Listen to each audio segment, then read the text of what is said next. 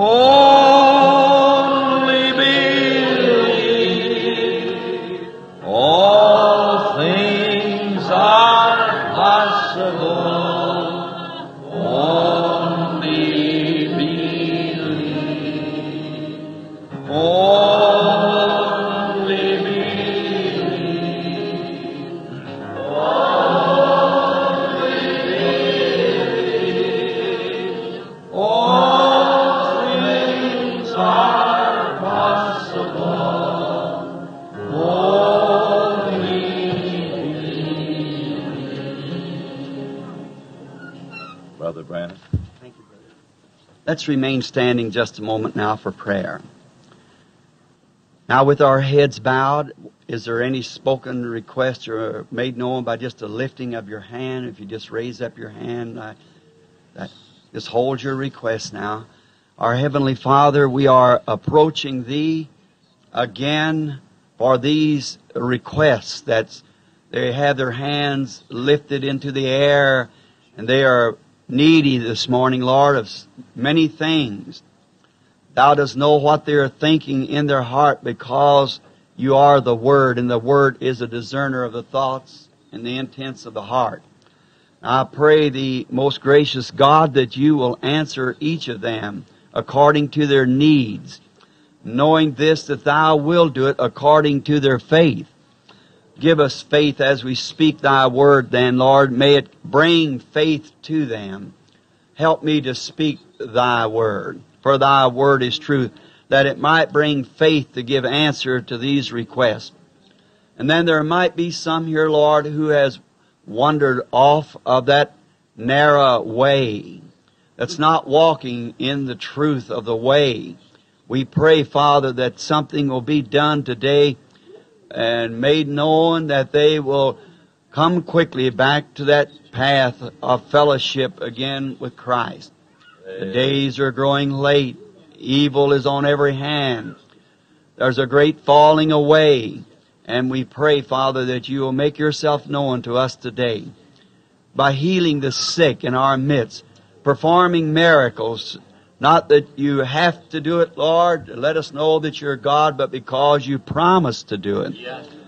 And we know that Thou will grant to us Your promises if we'll only believe them and know they are true. We ask this favors in Jesus Christ's name. Amen. Hallelujah. Be seated.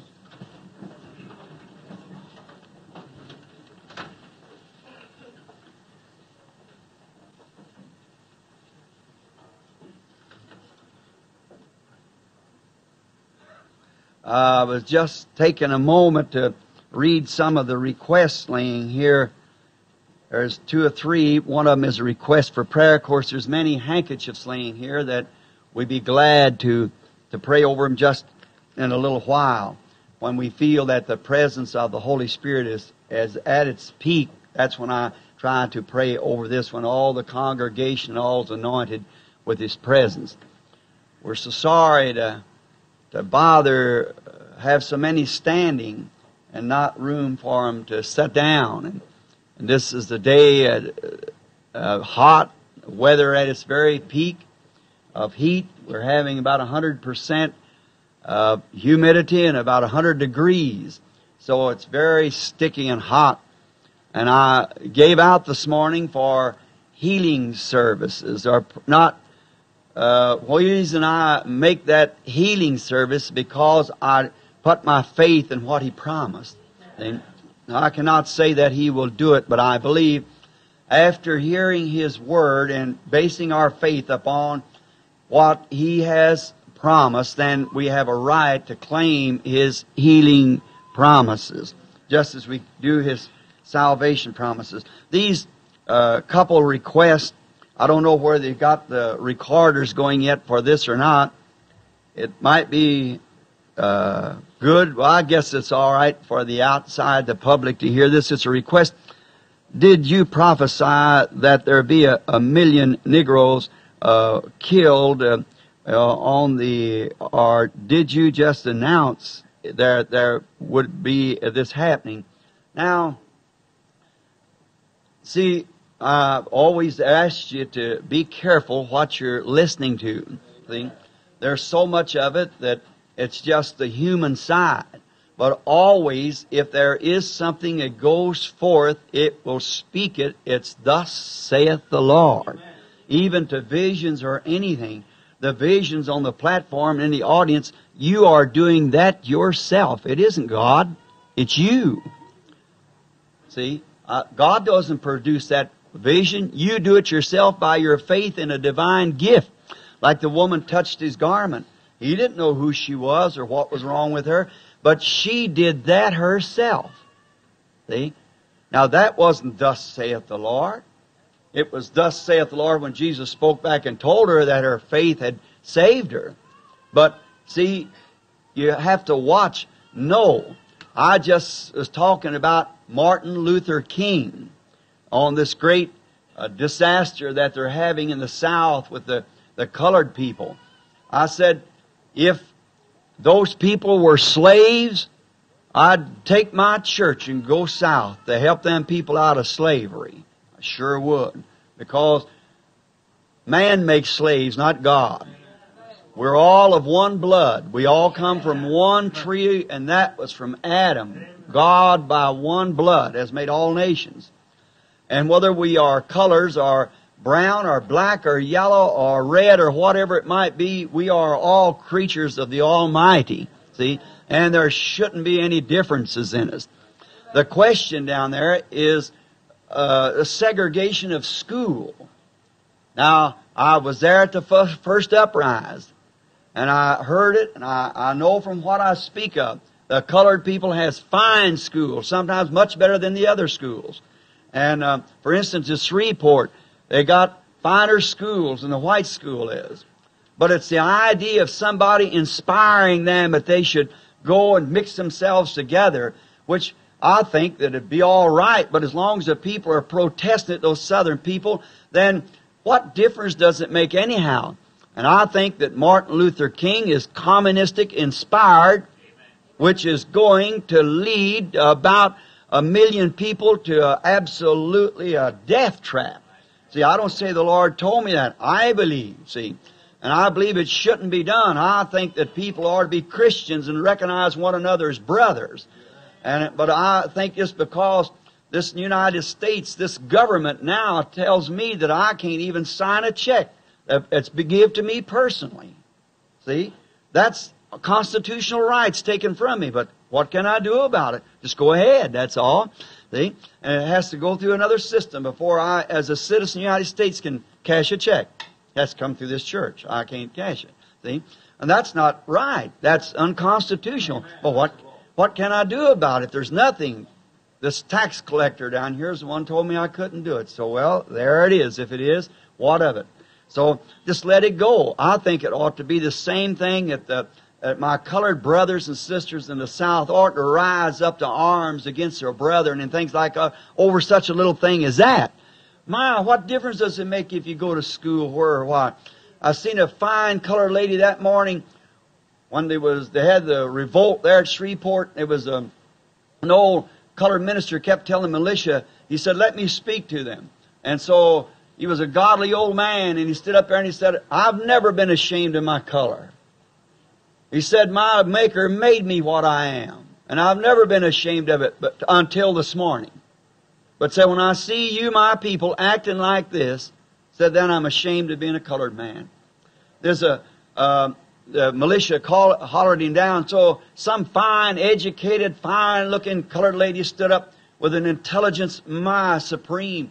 She said, the first thing I don't want my children taught by a white woman. Said, why? Said, because that she won't take the interest in my children, that my a colored teacher was. And said, look at our schools over here. What are you hollering about? Said, we got swimming pools and everything in our schools, and they haven't got it over there. Said, now, what are you people hollering about? And they hollered her down. See, it's inspired of the wrong thing, you see. See, them people, and that's the reason I say that. Not that there is any prophecy concerning it. I have nothing on it from the Lord. And be sure now, if I say anything from the Lord like that to tell you, it's always, I'm speaking now. But when He speaks, I say it's not me, it's thus saith the Lord. And I can't say it until He tells me. I could be altogether wrong in my thought about Martin Luther King. I don't know. I can't say it. That's just my opinion.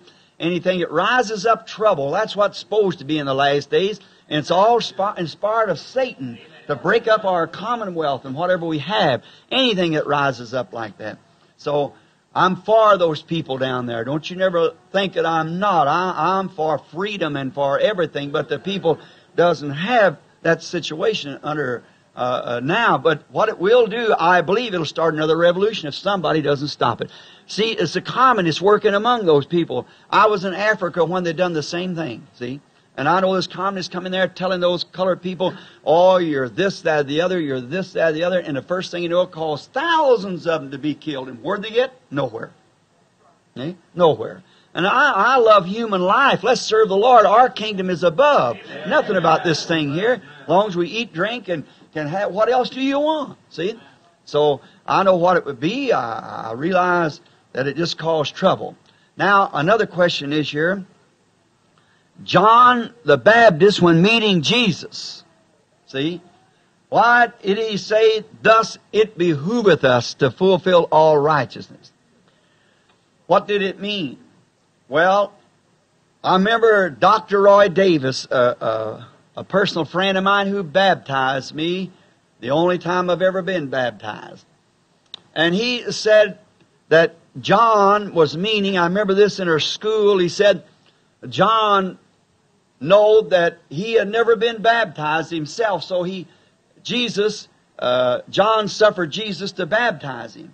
Well, that I differ with the great doctor there, not for controversy, but for the sake of truth, I might say this. No, there was two men, the two leaders of the hour. The Messiah and His prophet met in the water. Now remember, John was baptizing not for remission of sins, but unto repentance. Amen. Not for remission of sins. Because the offering had not yet been made. There was no sacrifice. And the sacrifice come to him in the water.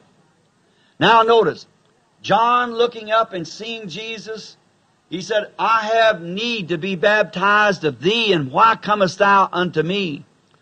Jesus said, suffer that to be so, which it was. Suffer it to be so, for thus it behooveth us, or it's becoming to us, to fulfill all righteousness. Then John, being a prophet on who the word of the Lord comes only to the prophet. John, being a prophet, understood that that was the sacrifice. And according to the law, that the sacrifice had to be washed before presented. And that's the reason he baptized him, see? He said, thus it behooveth us to fulfill all righteousness. The sacrifice which he was must be washed in the laver before presented for sacrifice. And Jesus was the sacrifice, and John knew it. And he knew that he must be washed before presented. And then immediately afterwards he was presented to the public for trial and was the sacrifice for all human life. Amen. Lord bless you. Now, we're going to have a little short message, and trusting the Lord will grant to us His blessings. Now, probably if I get back, I'm leaving this next week to take the kiddies on a little vacation up in the hills. And then, if I get back in time, we want to speak next Sunday morning, if it's permissible to God and to the pastor here. We'll let you know this week farther. It's out of town by the way of letter. I want to speak on a subject of exactly why we believe the things that we believe about Christ. Why it must be this way and cannot be no other way. See? And prove it by the Scriptures. Now, if the Lord willing, if it don't, I'll try to see you this winter or next summer one when we get back, if the Lord tarries. We're going now back home to Arizona, so we get the children in school. Now, this morning, just prior to the prayer for the sick, we are going to read some of God's Word, which we know that without this Word it's impossible. There's nothing can be done, and only the Word can produce these blessings that we're asking for the sick and the needy. And I want to read some now from 1 Peter, the 5th chapter, beginning with the first verse. And then from the book of Hebrews, I want to read Hebrews 2, 2 to 4. The elders which are among you I exhort, whom am also an elder, and a witness of the suffering of Christ, and also a partaker of the glory that shall be revealed. Feed the flock of God which is among you. Take the oversight thereof, not by constraint, but willingly, not for filthy lucre, but of a ready mind, neither as being lords over God's heritage, but being examples to the flock. And when the chief shepherd shall appear, ye shall receive a crown of glory that fadeth not away. Likewise, ye younger, submit yourselves unto the elder. Yea, all of you be subject one to another, and be clothed with humility. For God resisteth the proud, and giveth grace to the humble. Humble yourselves under the mighty hand of God, that He may exalt you in due time, casting all your care upon Him, for He careth for you. And in Hebrews, the 2nd chapter, we read these words.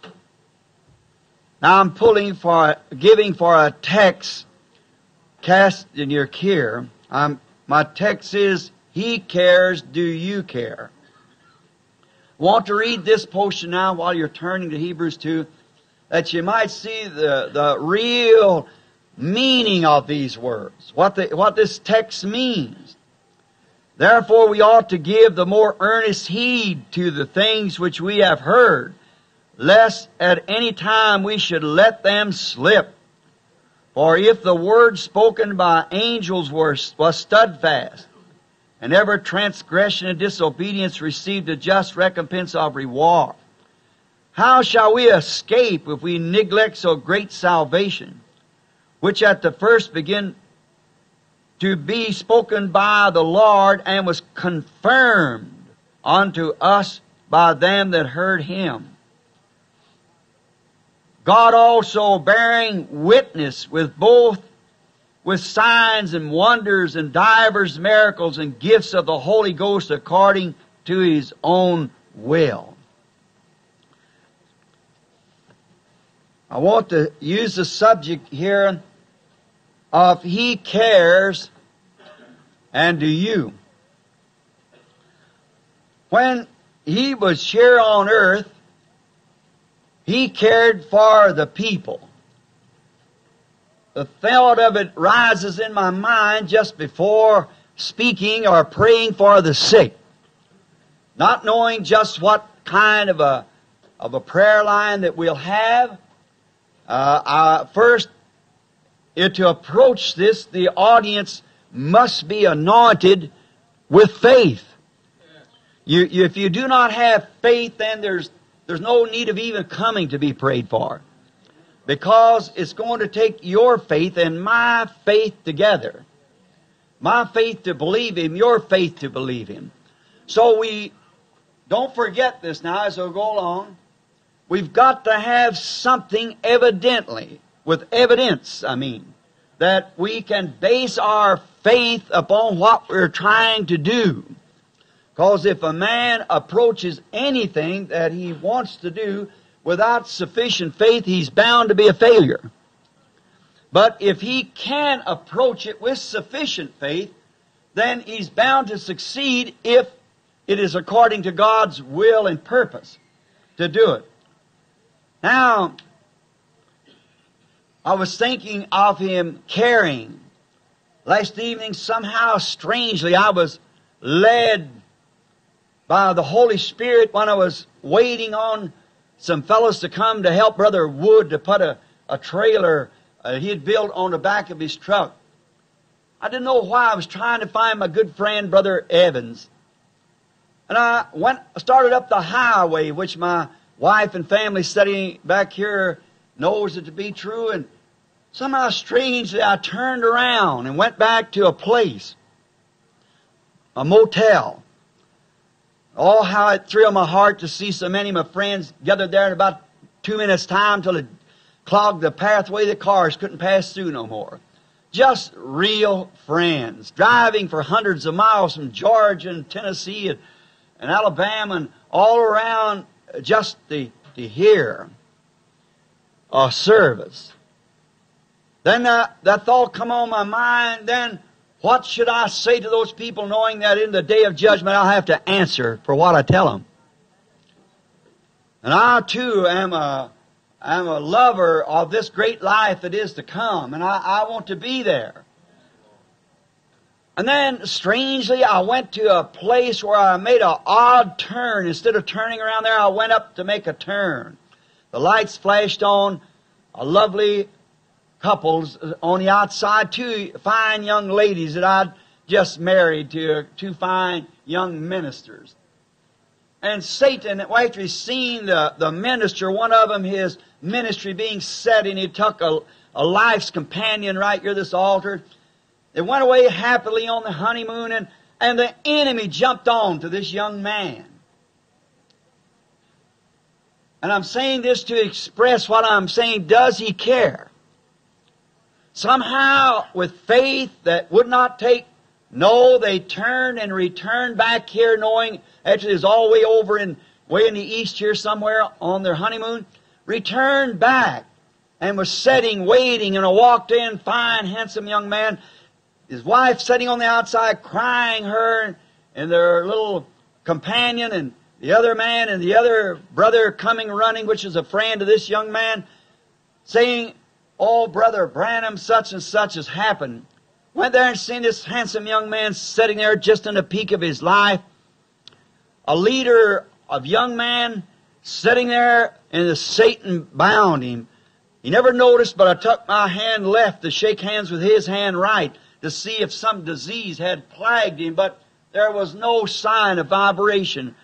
Coming right out of the room from praying and fasting and waiting upon the Lord, the anointing of the Holy Spirit was there, and that's why it led us, see.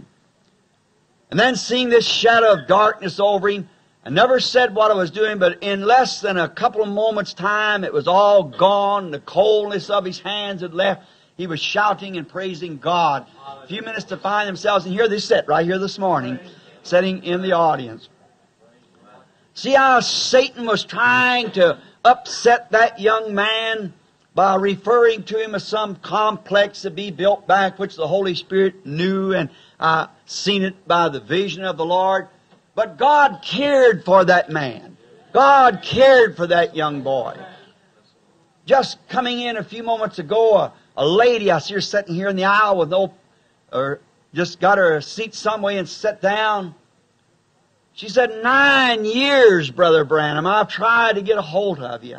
And she said, I'm so desperate. Here late and couldn't even get a prayer card to be in the line. Billy, of course, it's his orders to see that I'm not bothered, take me in and out. Don't feel hard at Billy. He's commanded by this Board of Trustees to do that. And if you didn't, I wouldn't be able to get to the prayer line and get in here. You realize that. See, there's got to be a system to whatever we're doing. We got to have it, see. But him saying, come on, Daddy, hurry up. The lady moved back and she said, Brother Branham, just a word with you. Standing there, a vision broke over this fine-looking young woman. And seeing that her heart was burdened and she's trying to work and make a living, and a great thing happened way back in the time of her parents that had caused this great thing to happen to her. And the Lord Jesus revealed it and showed what it was, and there in a moment's time took it from the woman. She went around rejoicing, and now sitting here in the audience with us now. Rejoicing with tears as she's wiping her eyes now, knowing that the truth of the thing was made known, and that poor little neurotic woman that was so nervous she didn't know what to do with herself, and thinking that she was gone and there was no Holy Spirit, and this is her last day. She tried for 9 years, and she was about at the end of despair. God cared for that little woman who no one cares for. Amen. Hallelujah. What a time He does care. When He was here on earth, as I say, He cared for the people so much till He healed their sick, comforted their hearts, told them about a place that where He would go and prepare for them and would come again to receive them unto Himself. He cared for them. And notice, He cared so much until when He knowed He must leave in order to bring this great thing to us, He said, I'll not leave you comfortless, but I will send the Holy Spirit, and He shall continue my care for you until He returns. There's no one cares like Jesus. Knowing that His body, as a high priest, in the mediatorial work that He's doing now, that body must be in the presence of God at all times for intercession, that God cannot see the sinner's sin. He sees only the blood of His own Son. And knowing that He sent back the Holy Spirit to continue to comfort His people. Does He care? Certainly He cares. Now, He was to continue to care for the people, His people here on earth, in the same manner that He cared for them when He was here. Because He said in St. John, the 15th chapter, if you want to make, I've got notes laying here with these scriptures where I'm referring to. St. John 15, 26 and 27. I see many of you writing the scriptures down, so I may refer to this if you don't know it many times to the scripture. I write the scripture down, then I know what I'm speaking of from here, because it's always in the word of the Lord. See? He said, when the Holy Spirit has come, who the Father would send in His name, He would testify of Him. In other words, He would do the same thing He did. The Holy Spirit, working through a tabernacle that He had sanctified, would do the same thing that He did. Now, what that ought to do for us? Then we know that right among us today we have the same comforting Lord Jesus in the form of the Holy Ghost. Another office that God Himself is working in. He was a comfort to Israel when they could look up and see the pillar of fire, and hear the prophets speak the words that was true and God vindicated. That was their comfort. He was a comfort when He was here on earth as a man. God made flesh. God representing Himself and expressing Himself through a man, Christ Jesus, who promised that the works that I do shall you do also. Now I'm going to the Father and going to send back the Holy Spirit, which will be me in spirit form, and I'll be with you and dwell in you. And the very same things that I've done here, the Holy Spirit will do again in my name when He comes. See? That's why He said to speak against that now, after the atonement's already made, was unpardonable sin, to blaspheme the Holy Ghost. And He would do it in the same way so that we would know whether it was a comfort from some earthly standpoint, whether we know it was a comfort from some elderly person who could put their arms around us and hug us a little and make us feel good, or some theological term of a denomination that would say, now you belong to us and we got it, and don't belong to the rest of them because they haven't. He made this directly sure. See? He will speak in my name. The works that I do will you do also when He's upon you. See? He would comfort in the same way by forgiving all of our sins, healing all of our sicknesses, and speaking to us of comfort of the kingdom that is to come. See? Proving Himself among us as God proved Himself among us by Jesus Christ. And in 1 Timothy 3:16, it's written this way. Know about God. Without controversy, we realize that great is the mystery of godliness, for God was manifested in the flesh. We saw God in flesh. That was God's comfort. To know that He comes so much He cared for us until He could become one of us. God manifested in the flesh. Not just another person, but God Himself. And now to make it another step closer, He sends the Holy Spirit to care for our comforts, and He abides in us. Oh, He does care. Now we must go on to another portion of Scripture here, or another thought to back this up. Before I go, I might say this: everybody doesn't have this comforter. They don't have it. So the reason they don't have it is because they don't accept it.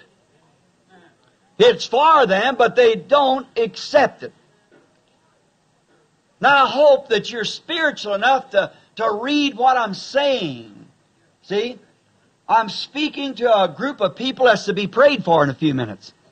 And we have this comfort in Holy Spirit that's sent for the Comforter, but all people won't receive that. They don't believe in it. See? In order to do that, then they gather their comfort from some other resource, some other means. If they don't accept God's provided Comforter, then they have to get some other Comforter. See? Because you can't live without something to live for. And I hope that each of you get that, especially you people that's to be prayed for, that's so uncomfortable this morning with maybe troubles that the doctors cannot touch. We believe that doctors help people. I believe that God heals by medicine. God heals by surgery. God heals by understanding. God heals by love. Just a little love goes a long way. Let somebody be all upset and just show them you care for them. See? God heals by love. God heals by prayer. God heals by miracles. God heals by His Word. God heals. Whatever source it is, God heals by it. It's God that heals. For He said, I'm the Lord that healeth all thy diseases. So, all of it should work together, and man and different ministries should work together for that. See? Now, but they don't do it because sometimes they're forbidden to take certain stands upon God's Word because there are certain denominations doesn't permit them to do that. But that doesn't stop the truth just the same. God goes on healing. Just the same. So they try to draw comfort from some other resource. Let's speak first of the soul. We find out that many people try to find comfort by drinking. You know, we have a saying which is pretty well known among us today that many ministers drink. Sometime before going to the pulpit, take a good heavy drink of intoxication. It's been known to see ministers on the platform that even staggered under the influence of liquor. And that ought not be. It should not be, is because many times we might condemn the man when maybe we ought not do that. We ought to find back what's the trouble. Many of them was converted from alcohol. And we find out if they are in that condition, it's a disgrace and a reproach. But no more a reproach than it would be to lie, steal, or lust after women, or any other thing that's in the commandment. See? And maybe a man's born high-passioned, and he sees these modern stripteases on the street, and he's constantly in trouble. See, that the man is born like that. Now, what he ought to do, the minister that drinks, or the woman that smokes, or dresses immorally, trying to draw her a comfort from being so well put together that she wants to cause man to look at her. There's no other reason. She is partially insane. See, no sensible woman would know to strip herself before man who has her right mind. See, there's no reason for it at all. And but she's trying to, these young girls today would go out on the street, they're real, well, you excuse the expression. And remember, this tape don't only just to this people here, it goes around the world. See? And a woman that would take her clothes from her, for she knows it's hotter, walk out there in the sun naked, and then walk out with some clothes on, which is the coolest. The Indians down there in the Papagos, the Navajos, the Papagos especially, and of the reservation, those women come out with big yarn blankets around them and sit out there in the sun to keep cool, while they perspire, and the wind that blows sets up an air conditioning, you see. And these women have no other reason, but just they don't know it. They don't realize it. I'm not saying that they do. Many of them are fine women. And I'm not saying it to be rude. I'm saying it to try to wake them up. See? It's only Satan. See, you realize the other sect, the male sect, looking upon such, give such an influence to them till they'll squeak their tires and whistle the wolf whistle. And what do they do that for? The women does it in order to get the man to do that. Why do you get out right in the heat of the day and 4 o'clock in the afternoon to mow the grass when people are coming from their work and things like that? It shows it's a spirit of insanity. Now, I know many of them might have an IQ 1,000,000 miles higher than mine, but I test your IQ with God's Word and see where it comes out, see. That's modern IQ. But the very evidence and fruits of the life proves. So they try to find comfort with that. Many of them say, well, I don't do that, but you so dress themselves in such an appeal till they try to be more modern, and the woman's going to sit by them in church the next morning. Wear a better hat or a little better clothes because you can afford to do it. See? See, sin reaches way down. And they try to find comfort by doing so. And it's become such a thing until it's absolutely struck the nation in whole. Not only the nation, but the world in whole. Many things I could say here, but to save time, the healing service coming up, I could speak at large on this, but I won't. I'm sure you'll understand what I mean. This it struck the political world, the political life, the social life, the moral life of the nation, of the peoples around the world. It's got to a place that a man wants to be a politician just to have the name of being a politician. Got plenty of money, can pull votes and hire machines to do it and so forth just for the name, and worth millions and millions of dollars, see, just for the name of being some great politician. Enough is said at that, you know what I'm talking about. In social life, the people try to get together in this insane social life. Don't tell me the world's not insane, doing the way it's doing. It sure is. It's a neurotic world. And by the grace of God, it was the only way we'll escape it. Notice, in this social life, the people has come to a place that they socialize little clans. And they get into there and think we're better than the next group. See, and it's just done that way. And it's the morals, it's hit the morals of people until, honest friends, I don't even believe that the word moral is recognized among 90% of the people of this nation. They don't even know what the word moral means. It's escaped from them. And it's done it so trickery. Satan is very subtle. See, and he does it so easy. So subtle. Just a little teeny bit here and a little there. He's got plenty of time. So he just runs a little bit in here and a little bit in here. And the first thing you know, the people just gradually move into it. What would have happened of a woman back when I was a boy of 16 years old if she'd walked down the street like she does today in this striptease farm? Why, they'd have had her in jail. Well, if it was wrong then, it's wrong now. See? But you see, Satan just began to cut off the skirts and to lower them down, and it'll come to pass that there's somebody who will design one a little beyond McKinney or what you call the thing, to a fig leaf. You remember. That's right, it'll go right straight back. And it's there practically now. And now we find all those things is because people are trying to find comfort. They're trying to find something that and remember, your comfort is your religion. And you make those things your religion. See? What a pity in realizing that death lays right before you. See? Until all this has happened, until it seems like that there's not a solid foundation left in the nation to build anything on. Just let me ask you something.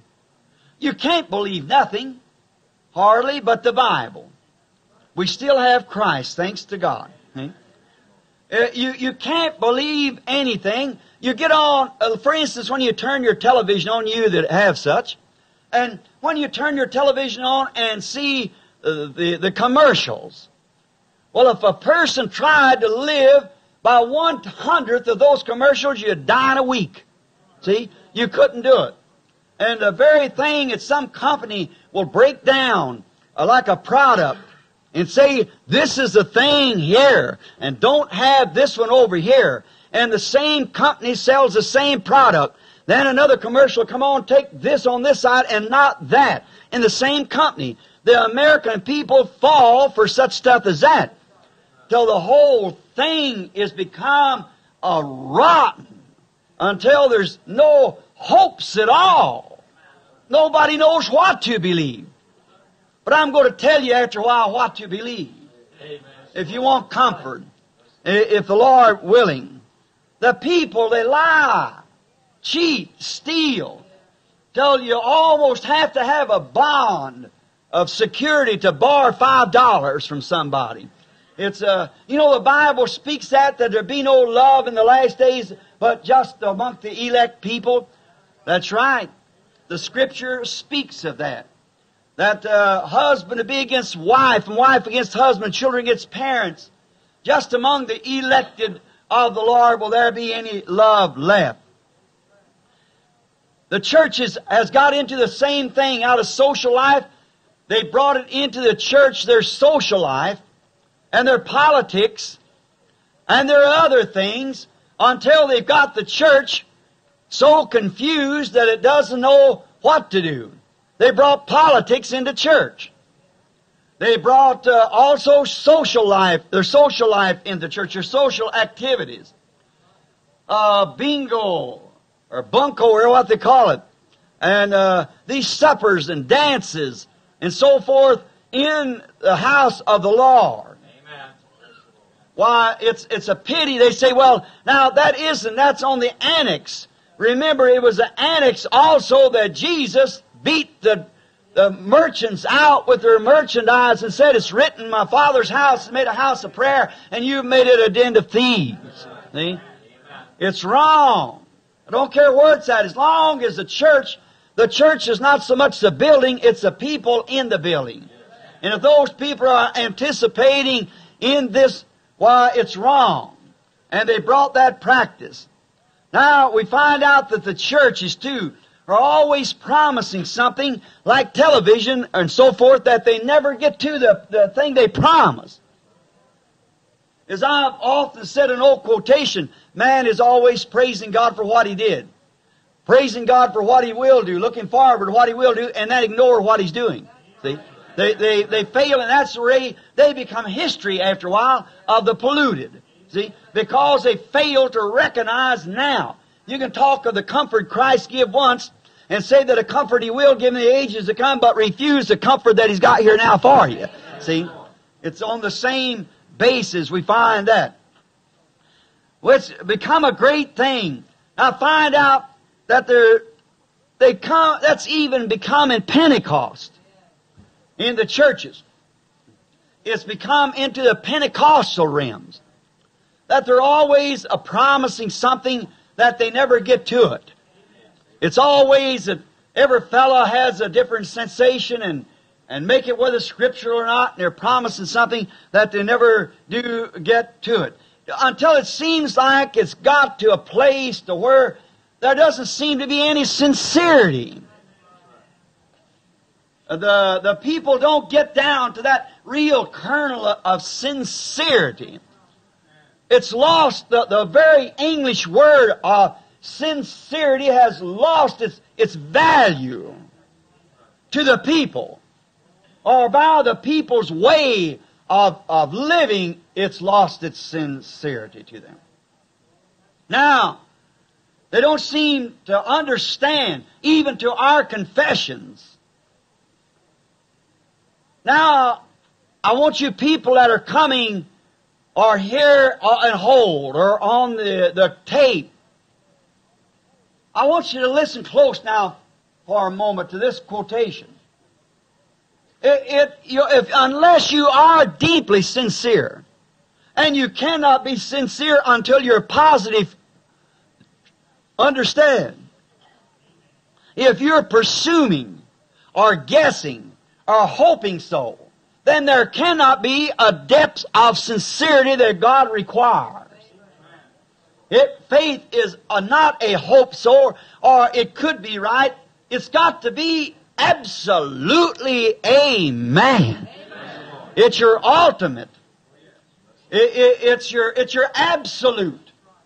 It's a thing that you're tied to. See? You have come to your ultimate. That it is the truth, and it's nothing but the truth, and it must be thus. And then when you realize that in your mind, then you've got to approach it with your whole life, soul, body. All that's in you, just completely sell out everything to it. As Jesus so graciously taught us in the man buying pearls.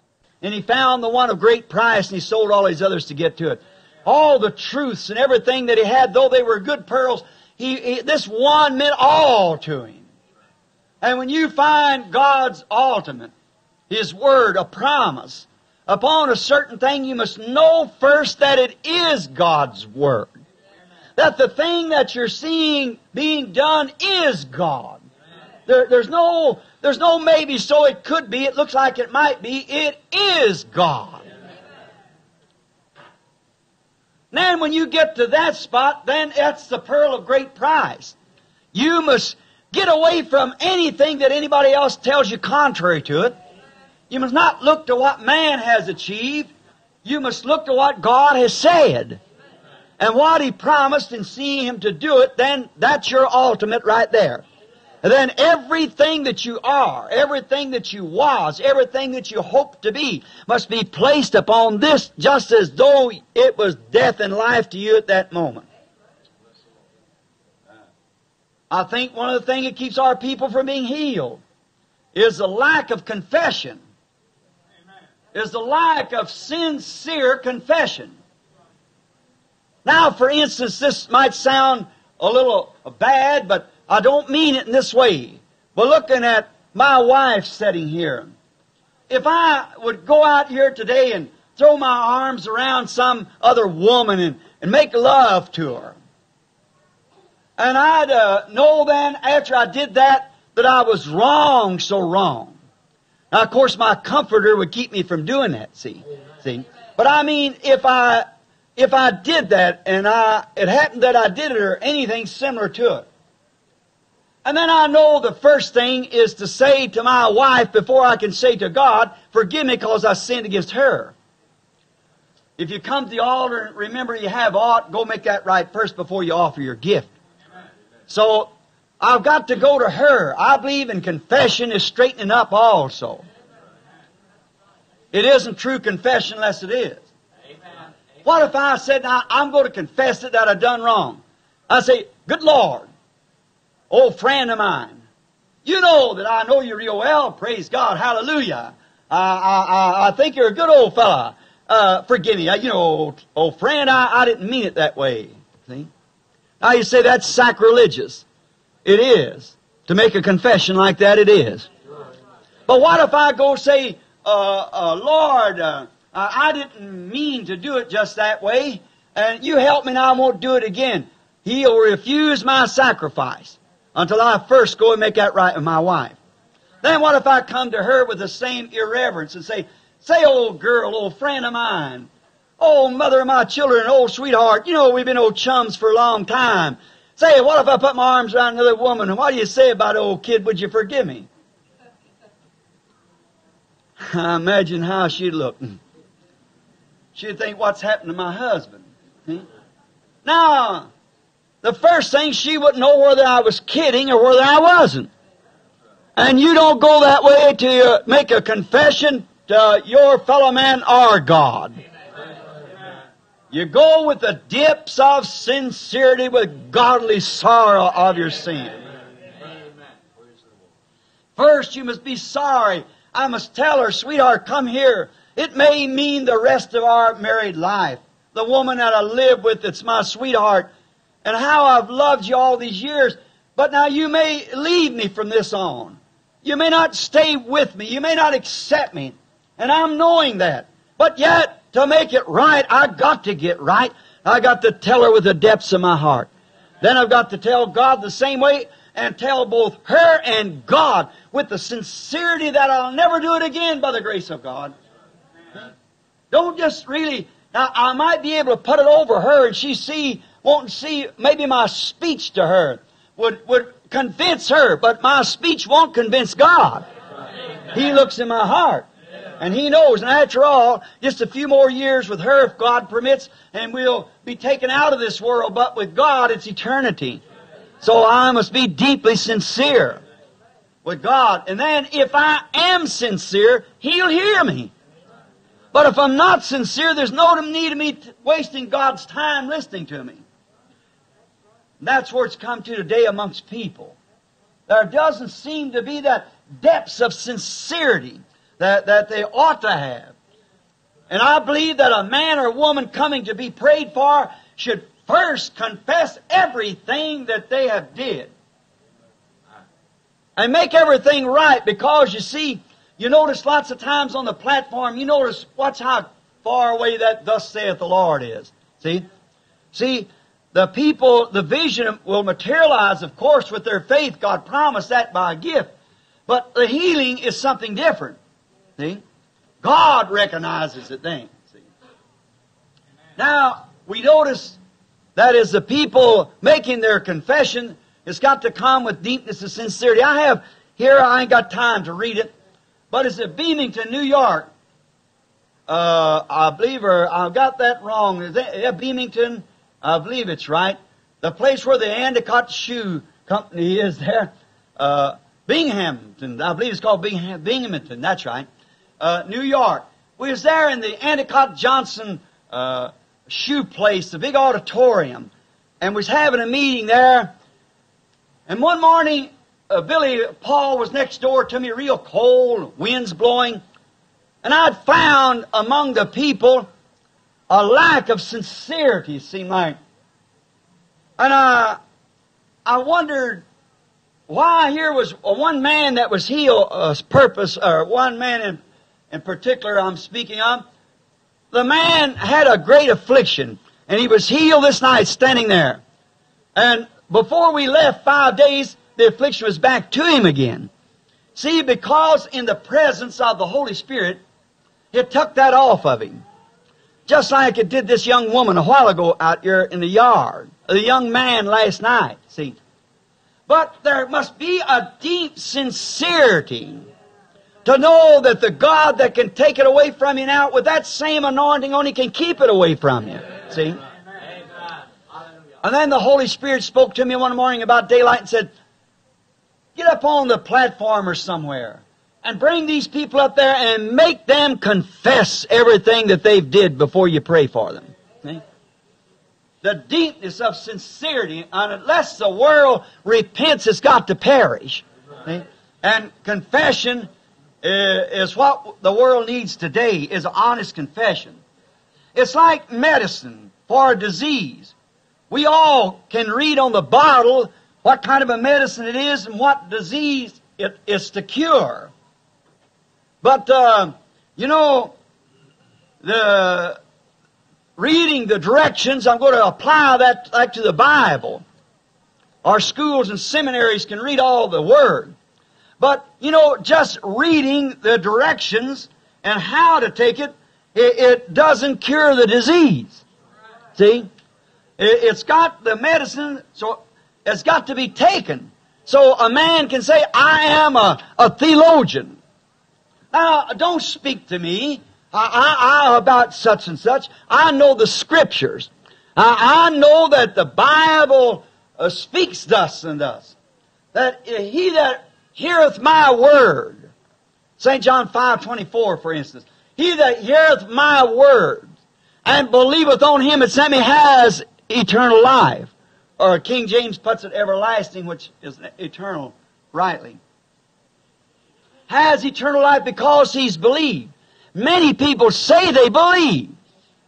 Now that is true. The Scripture is correct. I'm reading the prescription. I'm reading what the prescription is, and I'm the antidote for my sin. But can I take it? Can I believe? I might say I believe, but do I believe? That's the next thing. Just read it and know the directions doesn't cure the disease. The trouble is that in our case, we won't take what the remedy says do. We got the remedy, but we won't take it. We say we do because we can read it. But to really take it, we don't do it. See? The gospel is the same way of medicine in this case.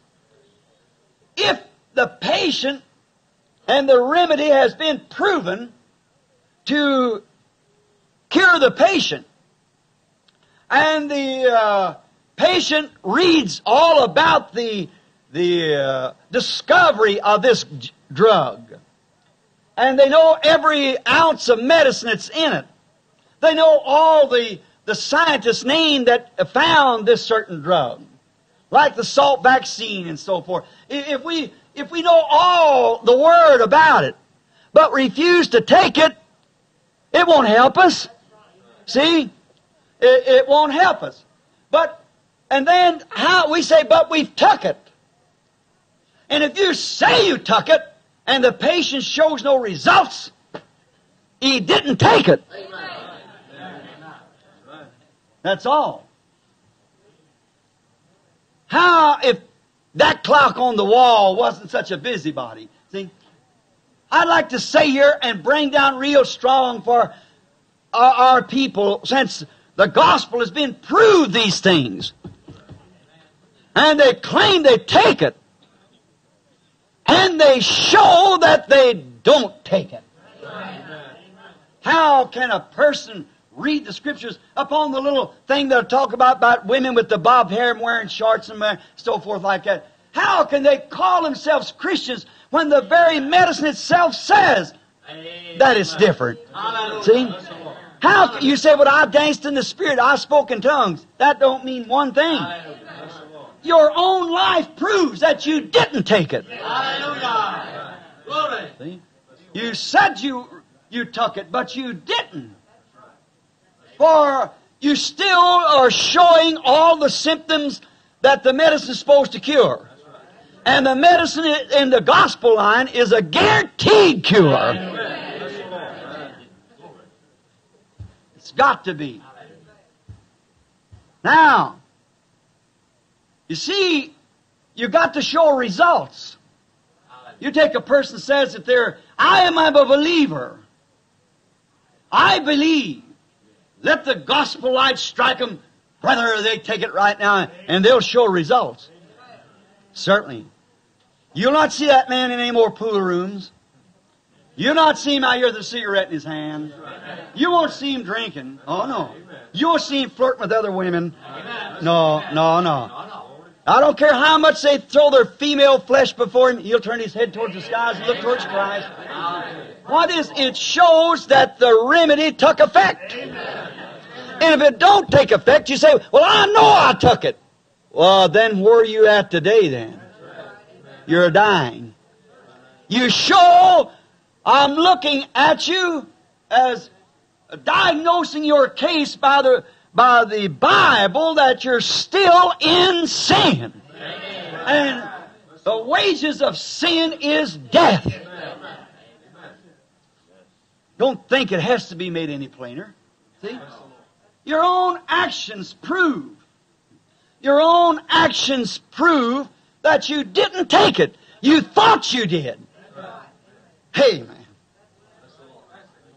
You might have been all sincere in doing it, but you didn't do it. For if you did, God promised it would take effect on you. And the old sin is still there. The old Adam nature still lingers there. The old unbelief. Yet you try to make yourself before your fellow man say, well, I'm a believer. Oh, glory to God, yes, I'm a believer. But you see, it didn't help you any. Maybe the patient itself wasn't even predestinated to the medicine. If it did, it'll never take effect. Right. You see? But look at that little immoral woman. When the light struck her, there was something laying there to take care of her condition. Yeah. If we believe and sincerely confess, this remedy of God's way takes effect. God has a provided way for these things. Now see, man will go say, well, I joined the church. That settles it with me. That isn't God's provided way. God's provided way is repentance, confession, and showing of results. Bringing forth fruit meet for repentance. Showing sincerity. If you people will just do that this morning, it's going to be prayed for.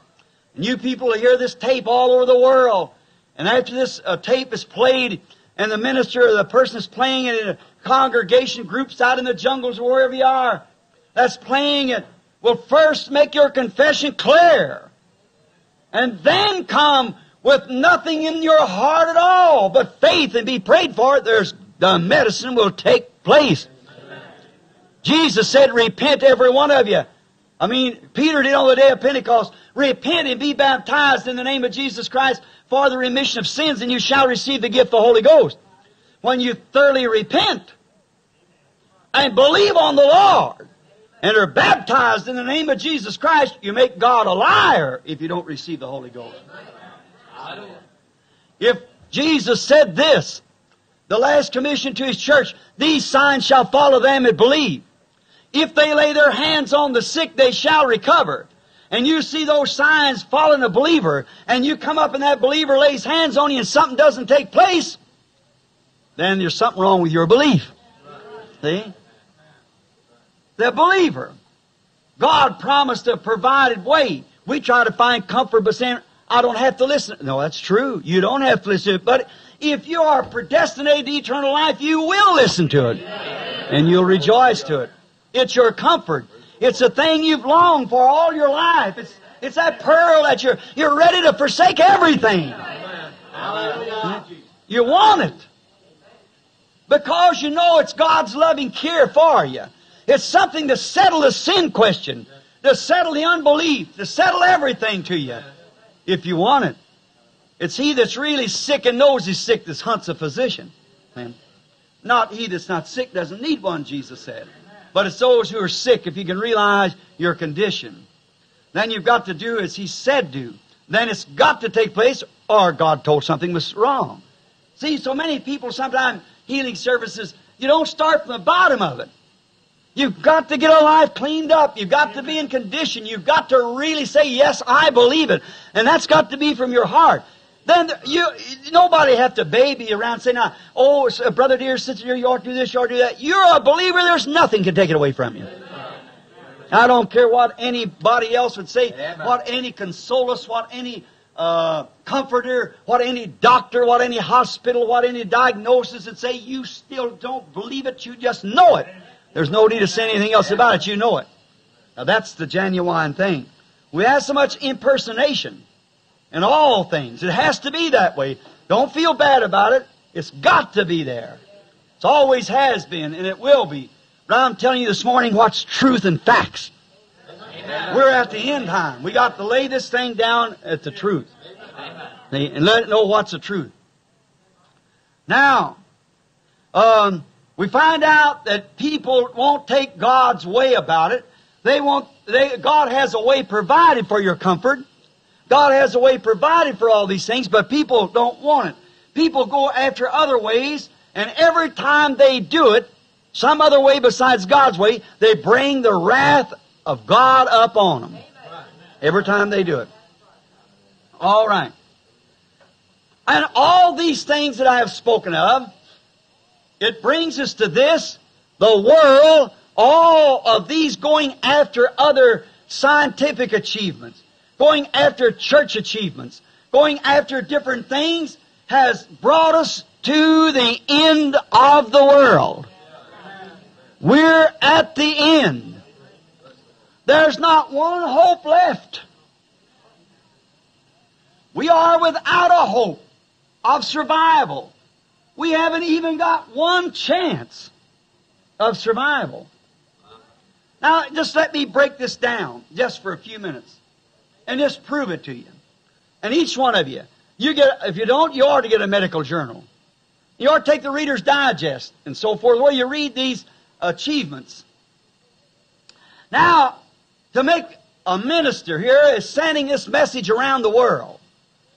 To make a statement like that, we're without hope. That we are beyond redemption. That we have passed the line between redemption and judgment. Now, I must give the congregation some grounds to base this statement upon.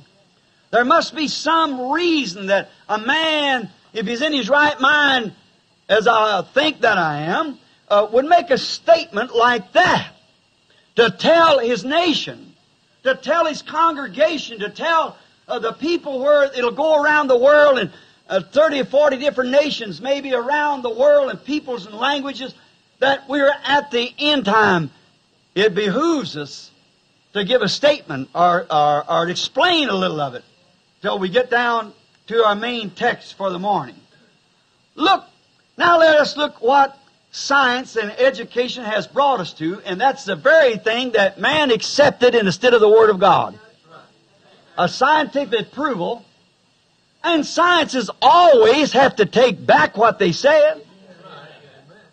I was reading here some time ago where a French scientist said about 200 years ago or 300, rolling a ball around the earth, and said if this ball at this speed, if the world ever invented some kind of a something that would make them travel at least 30 miles an hour, something like that, around the world, that he scientifically proved it, that it on its weight would be lifted by gravitation from the earth. See? Now you think science ever refer back to that guy? Certainly not. That's in the past to them. Now, let's just think now, we all want to say, I want to scientifically prove it. That's what a lot of denominations of religious people say. They want a scientific proof. Well, I could turn right back around and say, scientifically prove me God in your congregation. Prove me anything scientifically that's real. Prove what is real. Life. I want you to get me a quarter's worth of it, or let me sell everything I got to get that part of life. And is life real? If it isn't, what are we all here for? Life, faith, love, joy, peace, long-suffering, gentleness, meekness, patience. Science can't touch it. And that's the only real lasting thing that there is. The whole Christian armor is looking at the unseen. But the senses don't declare those things, but they're there. That's the reason it takes faith to believe it. And it produces in you what faith is declared is out there. It brings it to you. Divine healing and things. They can't prove what heals divinely, but they know there is a divine healing. They can't prove what saves from sin, but they know people are saved from sin. So it cannot be proven scientifically. But it is scientifically, in God's way of looking at it. Now, what has science brought to us? Now, you may be shocked just for a moment. Science has brought to us sickness death and diseases. Now you're only being taught one side of the picture. But there's two sides to it. Amen. Yes. Hallelujah. You say science has invented this, that, and the other. Well, we're going to grant you that privilege. But let's look at the other side. Science has brought us sickness. Science has brought us diseases, death. Look, scientific hybriding has brought death to the generation of foods and things. It's got the people so soft, and so until the man and women are made up out of a bunch of muck, and there's no structure in it. It's become a bunch of soft jellyfish. Amen. Hallelujah. They can't live without an air conditioner. They perish. They can't play a baseball game. One of them gets tapped somewhere, it kills him. In the boxing rings and what more. And it's so soft to man and women. Oh, it's perverting them. And they're injecting this hybrid into cattle, which has come back into mankind now, according to science themselves, and is making perversions out of them. Because when a cow is hybrid, or any food is hybrid, that food makes blood cell, and blood cell is your life. See what it's done? And then into meat, they inject these here injections into the meat, and now it's proved that these injections take effect upon the human race. Scientific. They spray the fields with this DDT I seen the other day, and now we got 800 sick people in this community from eating eggs. Do you remember years ago when we had the little bitty structure here, and I was prophesying and said, it shall come to pass in the last days, don't live in a valley and don't eat eggs. I've got it on my book. I thought there's something about that, and I went and looked at it. Don't eat eggs. That was way back in 1933. Eggs has got something in them now, and I see where science says that a man over 50 years old should never eat an egg because it's the hardest thing on a heart that can be eaten. Diseases. Milk. It used to be our most balanced diet was milk. The doctors will tell you, stay away from it. It's making scientists and everything else. It's the same human being that used to drink it and live for years and never know science. But the interbreeding and so forth has broke down the structure of a human being till it's nothing but a bunch of muck. A ball of sickness. What done it? Science. Look, it's caused the genes between the man and the woman to weaken the physical weakness of the human being through the genes. And the increase of spastic children is around 30%. Mongolian is on the great climb. And these weakness of interbreeding of the foods that we are eating for life is weakening the body, which causes cancer, mental troubles, and all kinds of diseases is setting upon the human body because it's weakness. Scientific. Destroying themselves. Getting away from God's plan. He said, let every seed bring forth of its kind. Amen. Hallelujah. See where we're at? I could go on and on, or time's getting away. But notice, it's doing it. Science has brought death, sickness, and destruction. And I seen the other day, I was talking to my good friend, Dr. Vale, sitting here, there's an article that people getting killed by penicillin. It really isn't the penicillin, it's the filth that they let get into it when they're manufacturing the penicillin. It's a money-making greed scheme. Doctors giving it sometime who don't even know the formula of an aspirin. And their father sends them away to get a specialist in something or another, and don't know Even how to cure a tummy ache for a kid. But what have we got? Greed, some puller, a little something. They don't have hardly anymore the old-fashioned country doctor that used to get down and talk to you and console you and do everything. They leave God right out of the picture. Because they went after their own ways.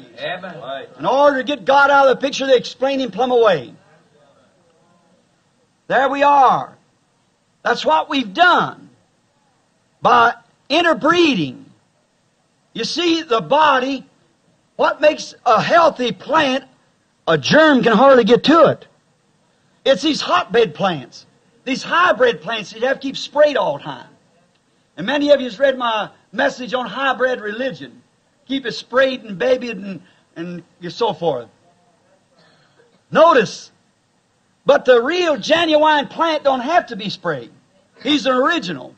What makes disease come to the human body?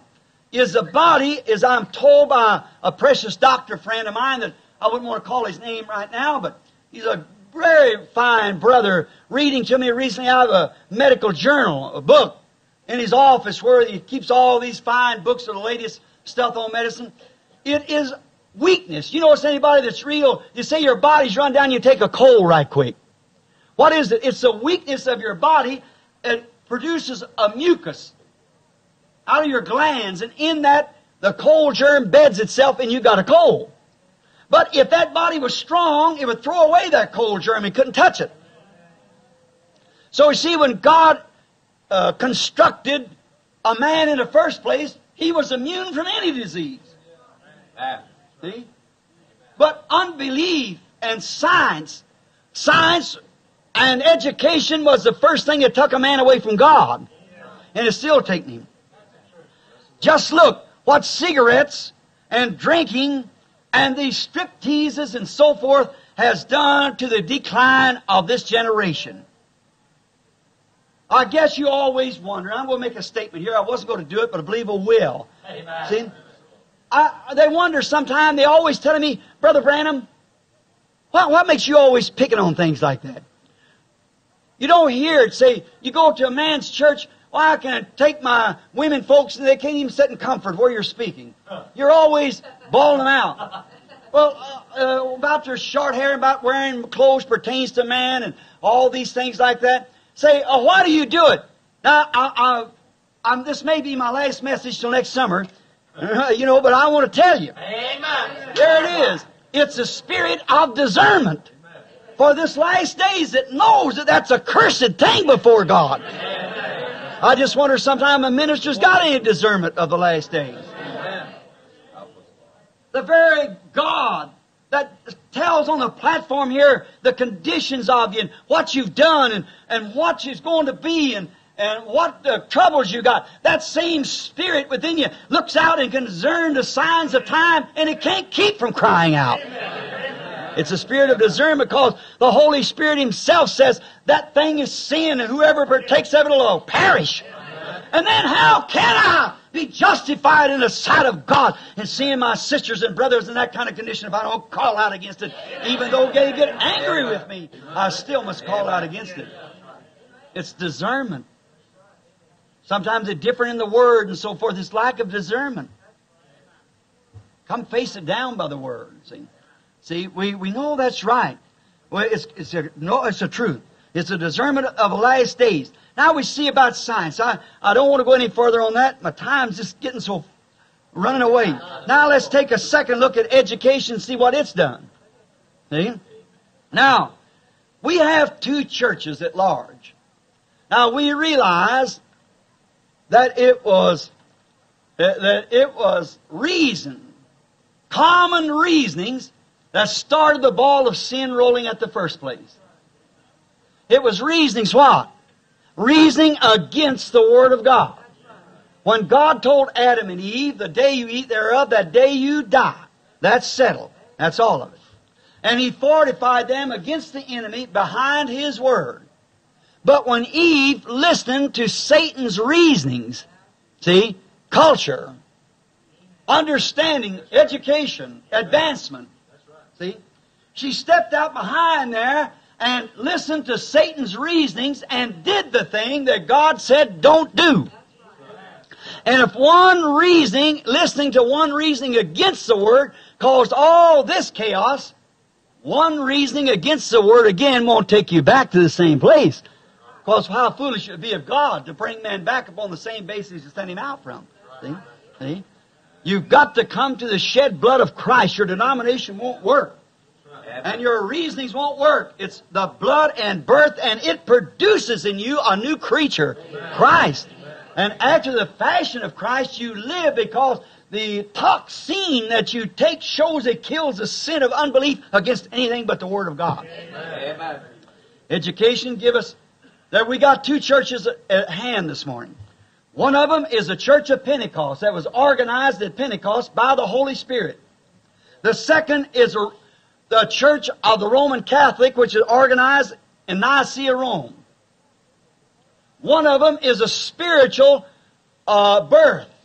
The other is an intellectual membership. From that church come all Protestants, all denominations. That's the first denomination. All denominations come from that one and are relation to that one.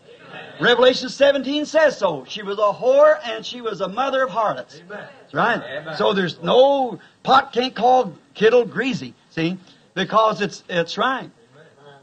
Amen. It's just one. It's organized. It's gone. It's in Rome. I don't care what it is. It's gone. The Bible. We've just come through those church ages to prove that. One is based on spiritual discernment. The other is based on educational and intellectual conception. Now, that puts us right back in the Garden of Eden again. Amen. Right back to the same place. The woman, church, was the one who listened, not Adam, the woman. Now, they want to be Mother Church, go on. It's exactly right. There's nothing out of time. They make their own confession. See? See? Right back to the same thing, to disbelieving the Word of God. At Nicaea, Rome, when the question come up about water baptism, about other things like that, about the baptism of the Holy Spirit, the bishops all together organized what was called the Roman Catholic Church, which was a royal Roman, it was called. Just got through taking the history yesterday and listening to it, looking over it again. And it was only to be for Rome alone. In Rome was a royal church. Others are just little sister churches to it. It's called Catholic. Our church is also the Catholic Universal Church, which is a universal belief of all believers. One of them is born of the Spirit of God and has the Holy Spirit in it. And it proves by its life, doctrine, and action that the Holy Spirit is in there. Amen. Because it's the Comforter that Christ promised, working in His church, Amen. Doing the same thing He did at the beginning. Amen. That's how the toxin of Christ's salvation worked in the beginning. That's the way it works today. Brings forth the same thing. The other is an intellectual conception of a denomination made up by a group of men. Amen. Which has a form of godliness, as the prophet told us, and denied this truth of power. Amen. That's just as plain as I know how to make it. Now, there is the two churches. One of them was born at Nicaea, and the other was born at Pentecost. And one has always been against the other. We've come through the church ages to prove it. One's against the other. One of them is a fine, dignified, intellectual church with fine scholars and so forth. The other is classed as a bunch of holy rollers. Amen. It was at the beginning, drunk, illiterate, fishermen, and it's the same thing today. It's still classed in the same category. One of them is scientific. The other is spiritual. One is scientific arrangement. The other is spiritual discernment of the Word. One is scientifically arranged what groups of man says, intellectual bishops. The other is absolutely born of the Spirit of God and lives by the Spirit of God. And it performs and makes come to pass the words that God promised. Shows what toxin you're taking. Have you got educational toxin? Have you got the Holy Spirit toxin? Amen. All right. Oh, that subtleness of Satan. How he can paint that picture. intellectually can make a man that's not born of the Spirit of God just turn around and around. And there's no way intellectually to down him with it. There's not a way. It is a discernment by faith. A discernment. We see what the Word says, we believe it. Then, Brother Branham, they say they have the discernment. Then let the Holy Spirit produce exactly what He promised to produce. Then we'll believe it. See? There's the evidence of it. How did the toxin act when it struck the person? These signs shall follow them that believe, He said. If the toxin struck that, then that's all right. Amen. So they bring us, this brings us now in closing for the next few minutes. So this brings us from Abel and Cain to the judgment of Noah's time. From that very coming forth of the days of Noah. Now, before we have the prayer line, listen closely while I run through some scriptures here and little text. We find that after the world had took its intellectual conception of the Word, those men become great men, renowned men. The Bible says so, Genesis 6:4. Amen.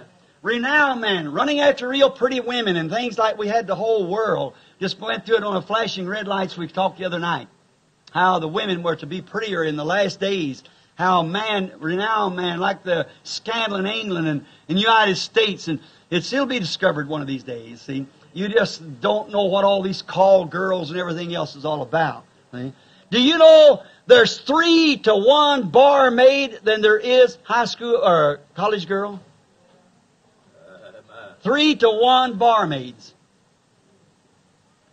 And high school and college girl. Do you know a certain percent, I can't call it now because it isn't before me, I never wrote it down, but almost a third of the high school children over the nation is either been proven immoral or had to go home to be mothers.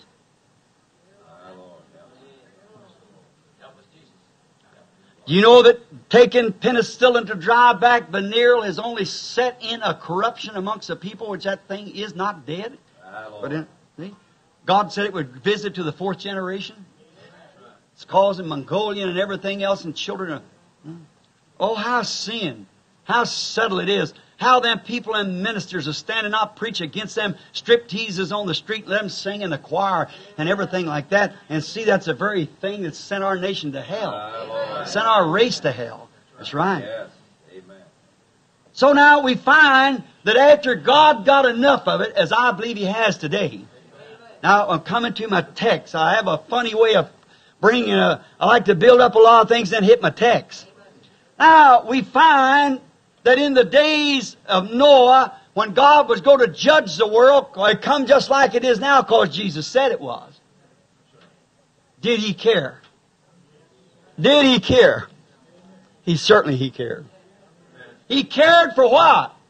Now, after He'd already known judgment was coming, and it pronounced judgment, He cared for those who cared. And that's the same as it is today. He cared for those who were willing to care. And we find that He sent them a prophet to direct them, to direct His elected people to its provided way for their escape. Amen. He's the same yesterday, today, and forever. We find that God cared for His people. We're at the end, and we see we're at the end. There's no way to build upon that corruption. How can we build a city upon the charred ruins of a Sodom and Gomorrah? How can we do it? There's only one phoenix left, and that's the coming of the Lord Jesus. Amen. Oh my! A purification through a tribulation period to bring back a restoring of a world for a people who are just in the sight of God and live by His Word. Notice, He cared for those who cared to escape in the days of Noah, and He sent them a prophet, and this prophet directed them to God's provided way. Amen. Now that's God's way of doing things. See? God spoke to Noah, which was the Word, it wasn't the written Word then. and told Noah to prepare an ark for the saving of the people and to warn all the people that he had one way of salvation. And this man was a vindicated prophet that proved them the way of escape. Notice, the humble and sincere heard this man and believed him. And they escaped. They escaped what? The death of the world of sin that was being destroyed in that day. They escaped the death route that was laying upon the whole world. God so cared. Amen. Oh, God help us to go down deep now before the prayer line. God cared. He looks upon the world now today, and He's called, and He's spurned and turned down. There was a chance of repentance at the beginning. When God told Isaiah to go up and tell Hezekiah he's going to die, Hezekiah repented. Amen. And there was mercy. When God told Jonah to go to Nineveh and cry out, because in 40 days He'd destroy the city, they cried out for mercy, and there was repentance. Amen. But when they reject it, there's nothing left but judgment. And the nation has rejected Christ. They failed to heed the call. So there's nothing left, but we're facing judgment. Now, does God care about those who have repented? Has He made a way for them? Now we're going to see what He did in times past. Noah's time He cared. He sent the prophet, and he brought the way, and He showed them the way, and He made them a way of escape, and they escaped the judgment. He also cared for them. We find out that He brings them to a place where in the last days, the word of all before the great judgment comes, He so cared for them until He prepared a way that they could come into and would be free from all the judgments that was coming. Now He did that to the elected. Now we know that. He did that to the elected. Only to the elected now. They was the one who had accepted this germ of life. They were the one who were predestinated to see it. They were the one, we all, if we believe the Bible, we have to believe in predestination. Amen. That's right. Not God is willing that any should suffer, but He knowed who would receive it and who wouldn't. He also cared for His elected people in the days of the destruction of Egypt. They have down there in Egypt and become slaves. The days of Moses, He cared for the people. He sent them what? A prophet, again. Is that right? And He separated His people from the unbelieving world, from the coming judgment of that day. Did He do it? He cared when Egypt had heaped their sins so high until God had to send judgment, because He had already told Abraham, and I will deal with that nation. So instead of pouring out His wrath upon all of them, He sent His care to them. He sent His comforter to them. He sent His word to them. And He always sends His word by His prophet. As He did in Noah's time, He did the same thing in the days of Noah. In the days of Moses, we find out He done the same thing. He sent them His prophet. And they separated themselves from unbelief. Now that's the kind that come out. That's the kind that believed it. They believed Moses. To the eyes of Pharaoh, he was a fanatic. He was a magician. He was a hypocrite. He was something horrible. But to the people that was elected to come out according to God's word, I will bring them out. Amen. He was a prophet to them. He was God's provided way. And He also, notice, they believed Him and escaped from the judgment of that day. They believed Moses and escaped. He also cared for them to bring them out, and He cared for them in the journey after they come out. Amen. As that was in the physical, this is in the spiritual realm.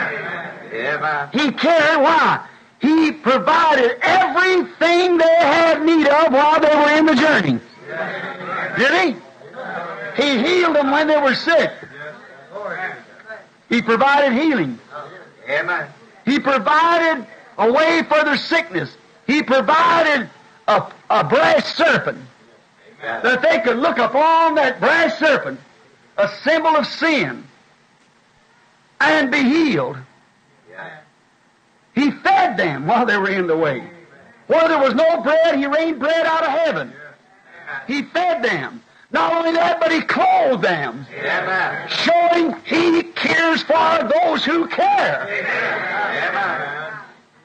If they're ready to confess and repent and believe and accept, God cares. But you got to care first. You've got to accept what He sent you. He so cared for them that they'd be sure that there would be no mistake. He had vindicated His prophet by a sign of a pillar of fire. To let the people see that it wasn't just this man walking on here, that was God right above him. He was the one that was leading the way. God cares for people who cares. God cares for those who care for Him. So He had vindicated this man, proved that he was God's servant by sending them a pillar of fire to lead them to the very land, and they knowed as long as this sign of this fire, a pillar of cloud and fire was following them, He said He took not away the pillar of fire and cloud. He was with them for years and years in the wilderness. 40 years. Is that right? The pillar of fire led them. We're in our 33rd year. Leaving 7 years longer. It would type the same. All right, a pillar of fire led them. He cared for them. And He cared so much for them to let them know that it wasn't some scientific thing, it wasn't some slip-up, but He had vindicated the message, proving it. He so cared even for a woman that was an outsider, not an Israelite. She didn't belong to the group. But she was an outsider, Presbyterian, Methodist or something. She was on the other side. But when she heard, her name was Rahab. She was a harlot. But when she heard how God was in a pillar of fire and was leading them, she said, called out to God, and she showed mercy to the spies that had come to look out the land. And because she cared for her and her people, God cared for her. In so much to this harlot that would give her life to Christ, to the cause, because she'd seen the sign of a supernatural God, and she served her gods right in her own denomination. But when she seen this great supernatural sign, she cried out and asked for mercy, and for mercy for her family, and God so cared for her that the whole city lapped down, one on top of the other, but there wasn't one rock moved on her house. He cared. Though her be an outsider, she wasn't in the group at that time. But He cared. He always cares. He cared for Elijah when he and he alone cared for God. Hallelujah. That's where it comes to. Cast your cares upon Him, for He careth for you. Peter speaking to the elect elders. The elders and them in the church. He said, put your cares on Him because He cares for you. Put everything there because you're clean before God. You're walking as servants of God. God cared for Elijah because Elijah cared for God. All the other preachers had lost the vision of that day, had lost the will of God and the love of His Word, and it all went modern. But no matter how modern Jezebel had them, the first lady of the land, no matter how much them other preachers let them women act and do, Elijah called out against it in the name of the Lord. He cared for what God said. God cared for what Elijah said then, because he said the word of the Lord. God cares when you care, but you got to care first. Notice, he cared when he called Elijah by his word, off from amongst the denominations. Looked like he'd have to starve to death because there'd be no tithe and offerings coming to him. But he so cared for Elijah, he didn't let him starve during the time he was obeying the word of God. He commanded the ravens to feed him. He cared for Elijah because Elijah cared for him, and he is the Word. He cared for Daniel. When Daniel cared for God's Word enough to pray sincerely, no matter what the king said, I don't want no more of that done, Elijah just threw open the shutters and looked towards Jerusalem and prayed. Elijah cared for God, and God cared for Elijah. Daniel cared for God's Word, and God cared for Elijah. He sent a pillar of fire that scared that lion off of him and stayed down there all night long. Amen. God cared because Daniel cared. Yes, sir. Sincerely prayed, knowing that it'd go to mean throw it into the lion's den if he disobeyed the denominational orders. But he knelt down by the window, not fearing what man said. Amen. He threw open the windows because it was a commandment of God. Amen. And he prayed sincerely and honestly to his God every day.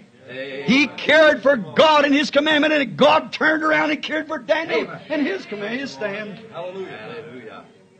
Daniel cared for God and His Word, and God cared for Daniel and his stand for the Word. He'll do it every time. Amen. He cared for the Hebrew children. When they respected sincerely and cared for the faith that was once delivered to them. Amen. The Word of God. He so cared for them that when they blowed the trumpet, they had a commandment from God, don't bow before any heathen god, any statues. Don't bow, don't worship them. That was the commandment. Amen. And when they sounded the trumpet and said, we'll throw into the furnace those who don't, they so cared till they turned their back upon the statue. Amen. That's right. Amen. God so cared for them that when the heat come on, He sent the fourth man down there in the fiery furnace and kept them cool. He cared because they cared. Amen. If you want to hold on to some creed, God don't care what you do. If you want to do that, He'll never care for you because you're doing what man said. But if you hold to God's Word, your true, sincere confession, and believe God is a healer, the same yesterday and forever, He'll care for you. He cared then. He cared for the Hebrew children. And He sent them the fourth man to deliver them, which was Christ. We know that. When the leper cried, Lord, 10 lepers come out and cried sincerely, Lord, have mercy on us. They had enough to care for their own wants. He had a power to care for them. He cared for the leper because the leper cared to make their confession and call Him Lord. He cared when the centurion cared enough about himself to send for help from Jesus. Amen.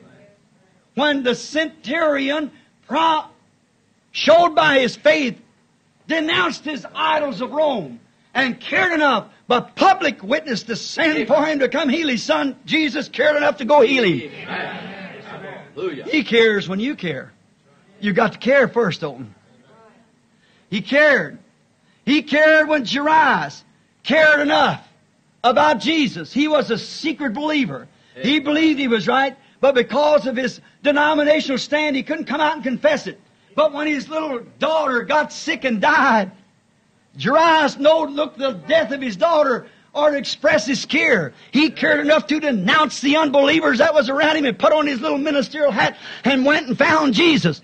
When Jairus showed he cared, Jesus showed He cared enough to come and raise her up from the dead. Cast your cares on Him, for He cares. No matter what it is, He cares. He cared enough when there was not even a commandment so. There was nothing said so. He had never made mention of it. But He cared because the little woman couldn't get in the prayer line. And she said, if I can touch the border of His garment, I believe Him.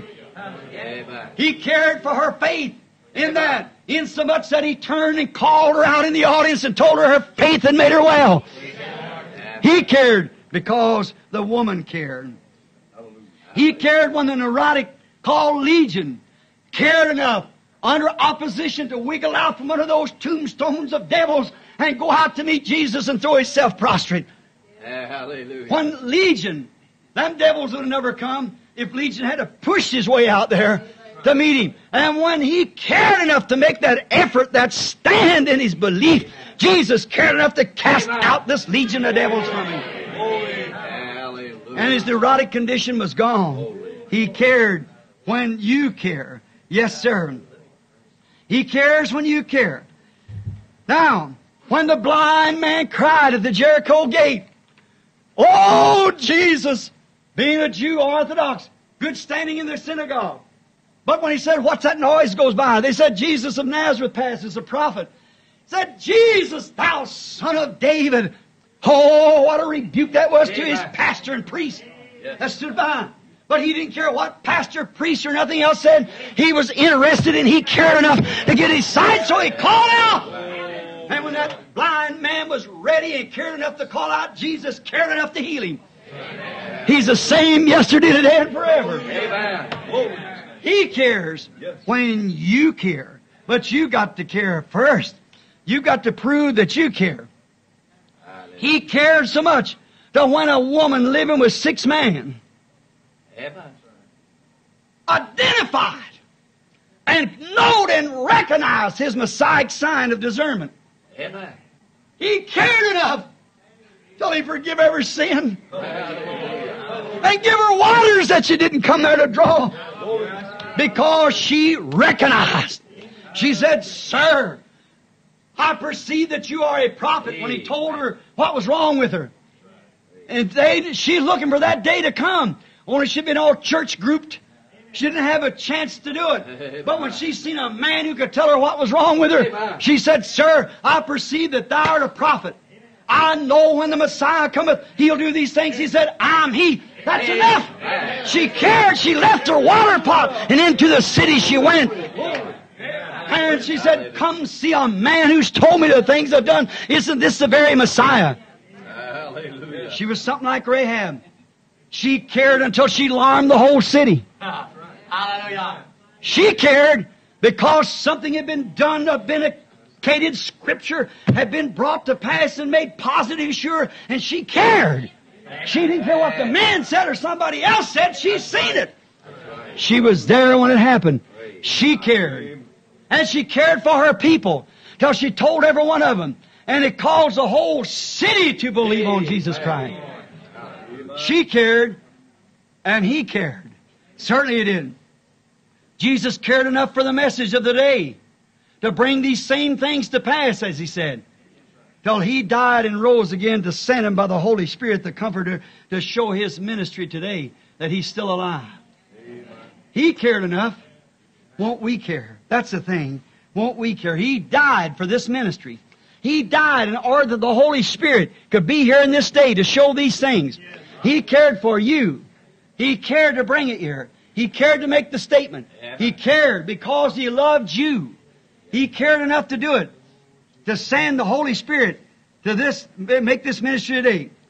That's how he proved he cared in that day, because he come to vindicate what God said he would be. That's the reason the woman recognized him. She said, "I know when Messiah cometh, he's a prophet. When Messiah cometh, he'll tell us these things." See, he cared enough about the Word of God to vindicate it to her. Amen. Now he sent the Holy Ghost, that in this day of intellectual conception, that he might by the same Holy Spirit prove through us that he's still the Messiah. Prove it in the same way. He's the same yesterday, today, and forever. Now the question is, do you care? What do you think about it? It's here. It's been proven over and over. Do you care enough to believe it? Do you care enough to confess your sins that you're wrong? Confess your unbelief. And accept it. Do you care enough to accept it? He cared enough to die and rise again to bring it to you. Do you care enough to accept it? Amen. I think it's proven all through from Noah's time, all the way back from Genesis, all the way through. We ain't got time to get to it all. But you see that he cares. And he died that you might care, that you might have a way. And he's brought that way. He said exactly what that way would do. And now here he is today showing it's the truth. Now in this evil hour that we're living in, do you care enough about it? to with all your heart believe it. Whether you strike a prayer line or whatever it is, that isn't it. Do you care? Cast your cares upon Him. He cares for you. Be sincere about it. You care enough to be sincere. For He has proven by His vindicated Word that He cares. He promised to send it. He's done it. He promised in the Word. Here it is.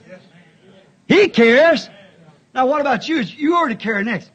He cared enough to conquer every enemy for you, that all you have to do is to be sincere and believing. He conquered death. Death ain't nothing for me to conquer. It's already conquered. Sickness ain't for me to conquer. It ain't for Christ to conquer. It's already conquered. I just have to care enough to believe it. Are you afraid of what somebody else has told you? Are you afraid of the doctor's diagnosis? Are you afraid of what the church will say to you? Are you afraid to stand there toe to toe to the devil? Say, I'll confess my sins. I've laid aside everything. I've believed every word. Here I am, Lord. Create in me a care. You cared for me. I care for you. I think of that gracious old song. He careth for you. Through sunshines or shadows, He cares for you. Let's bow our heads now. We just can't go any farther. He careth for you. He careth for you. Through sunshine or shadow, He careth for you. Let's sing it to Him with our heads bowed and our heart. He careth for. Let's look what all He's done. He careth for you. Through sunshine or shadow, He careth for you. He care.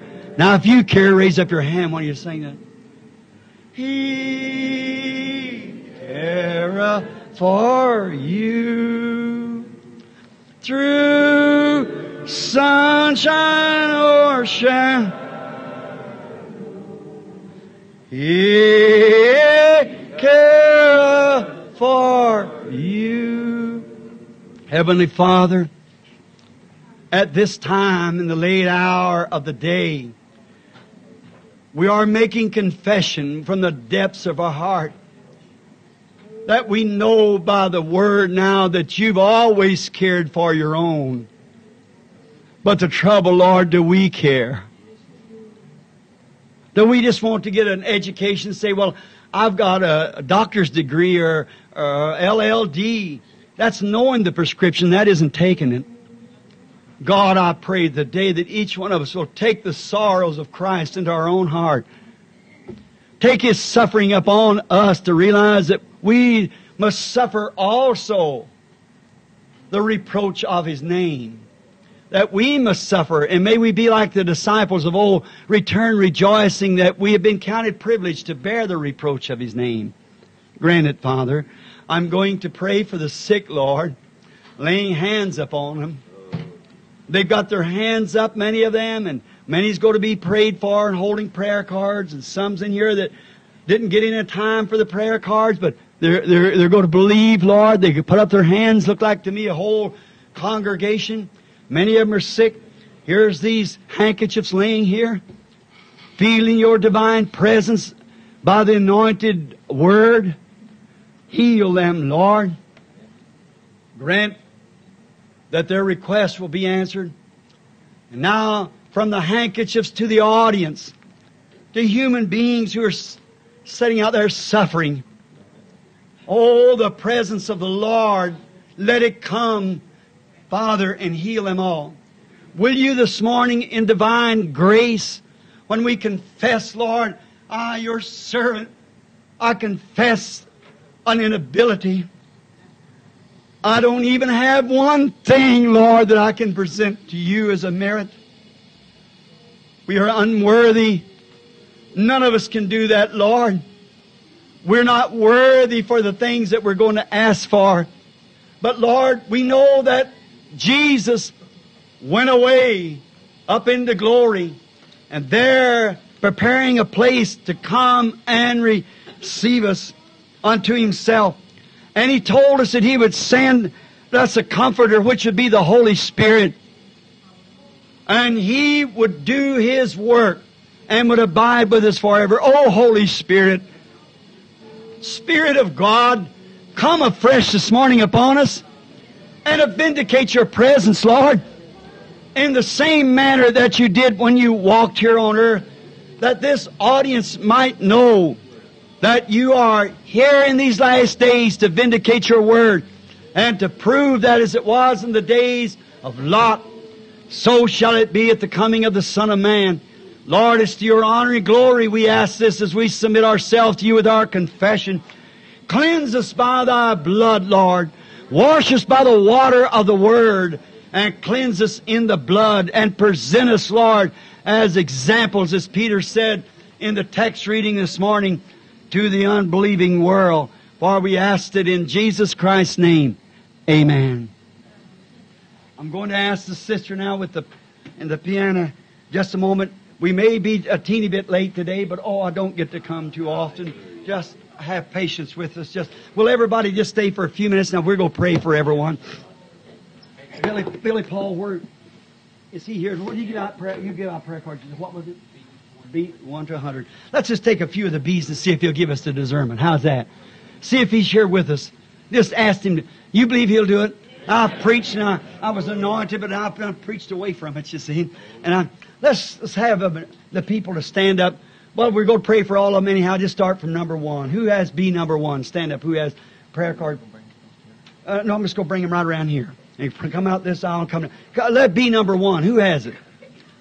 Prayer card number 1. You mean it's not in the building? All right, we'll start. Oh, I'm sorry, lady. Okay. All right. B number 2 then, if we've already started from 1. B number 2. Who has it? Will you raise your hand up like that so we can see it? Come here, lady. Right here. 3. Who has 3? Now let's get her line all the way down the wall. We move her back that way somewhere. All right. Prayer card number 3. Who will come? Is this the lady coming here? I didn't see your hand. Excuse me, sister. Number 4. Who has prayer card number 4? Will you raise your hand so I can see who you are? The man back there, the colored brother, would you come right here, sir? Number 4. Number 5. Who has number 5? The gentleman back there, would you come here if you will? Number 6. Who has prayer card 6? Would you raise your hand? Over here. All right, 6, sir. 7. Now, this will cause you to keep from this crowding in. 7. All right. Come right down here. 7. Now, number 8. Just as would you come, sir? Number 9. All right, sir. Number 10. All right, little boy. While we're thinking that, the sweetest thing, when I come in, a little boy, it just nearly kills me to think about it. A little boy stood there a while ago. He said, Brother Branham, will you do something for me just about the size of this little lad? I said, what is it, son? He said, pray for my mother. Said she just takes God's name in vain and she just has such an awful life. I said, where do you live here in the city? He said, yes, sir. He wanted his mommy to be a good woman.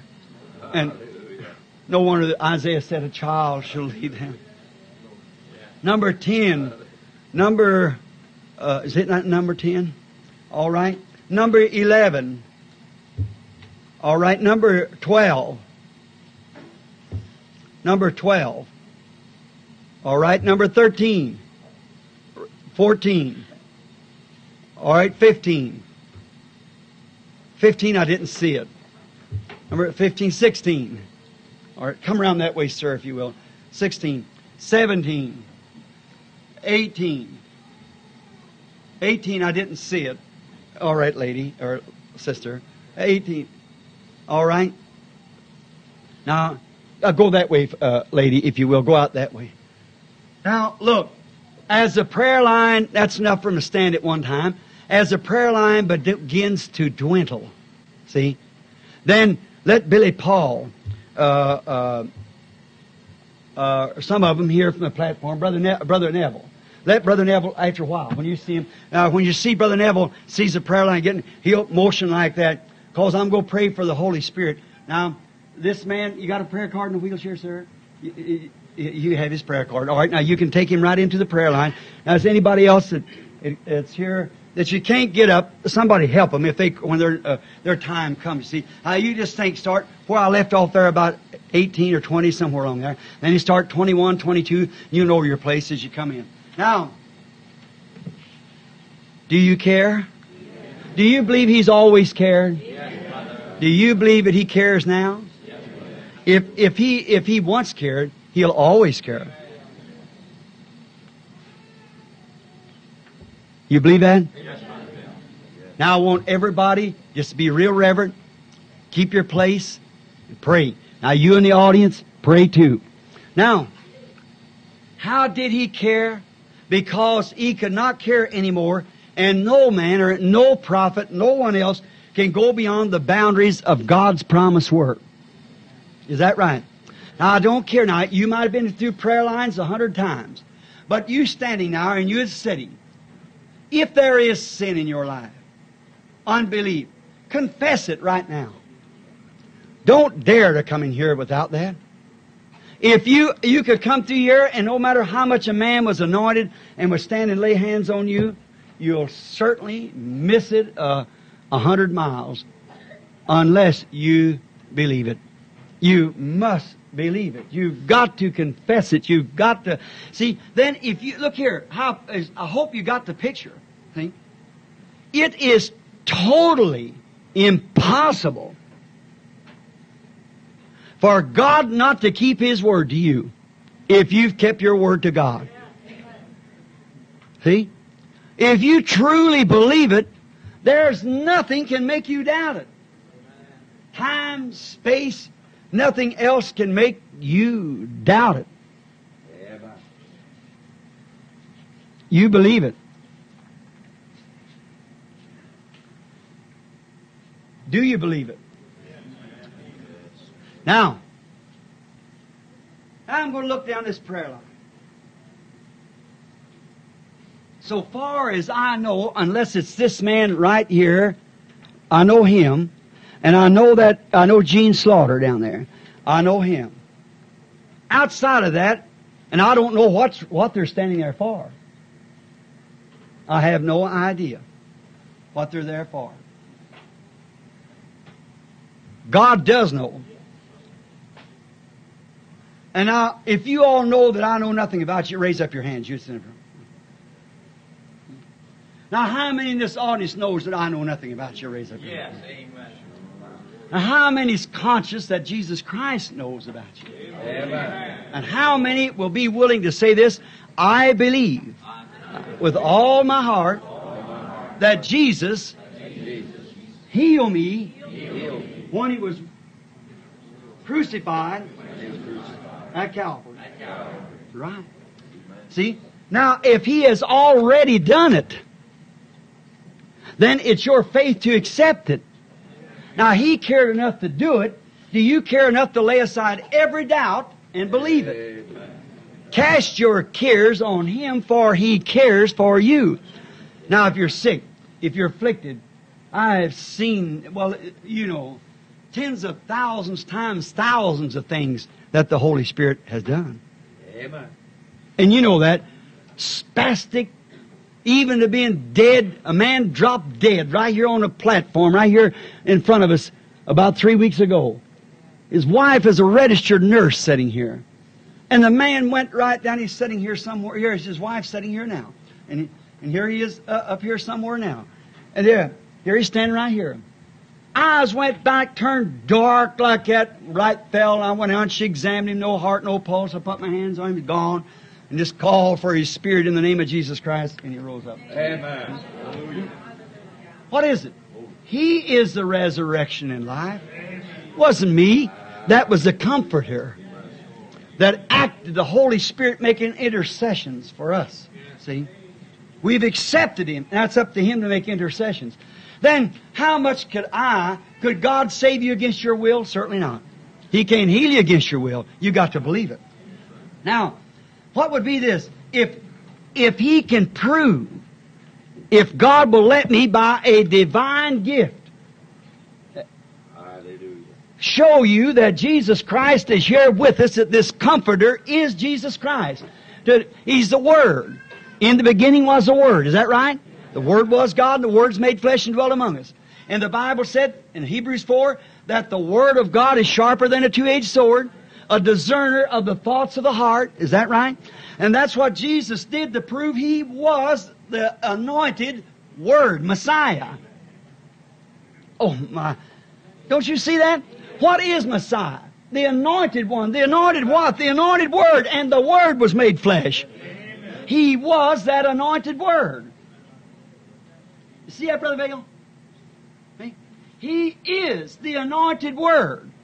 And now, when you commit yourself to Him, then He uses you beyond what you know, proving He's still the anointed Word, a discerner of the thoughts of the heart. Amen.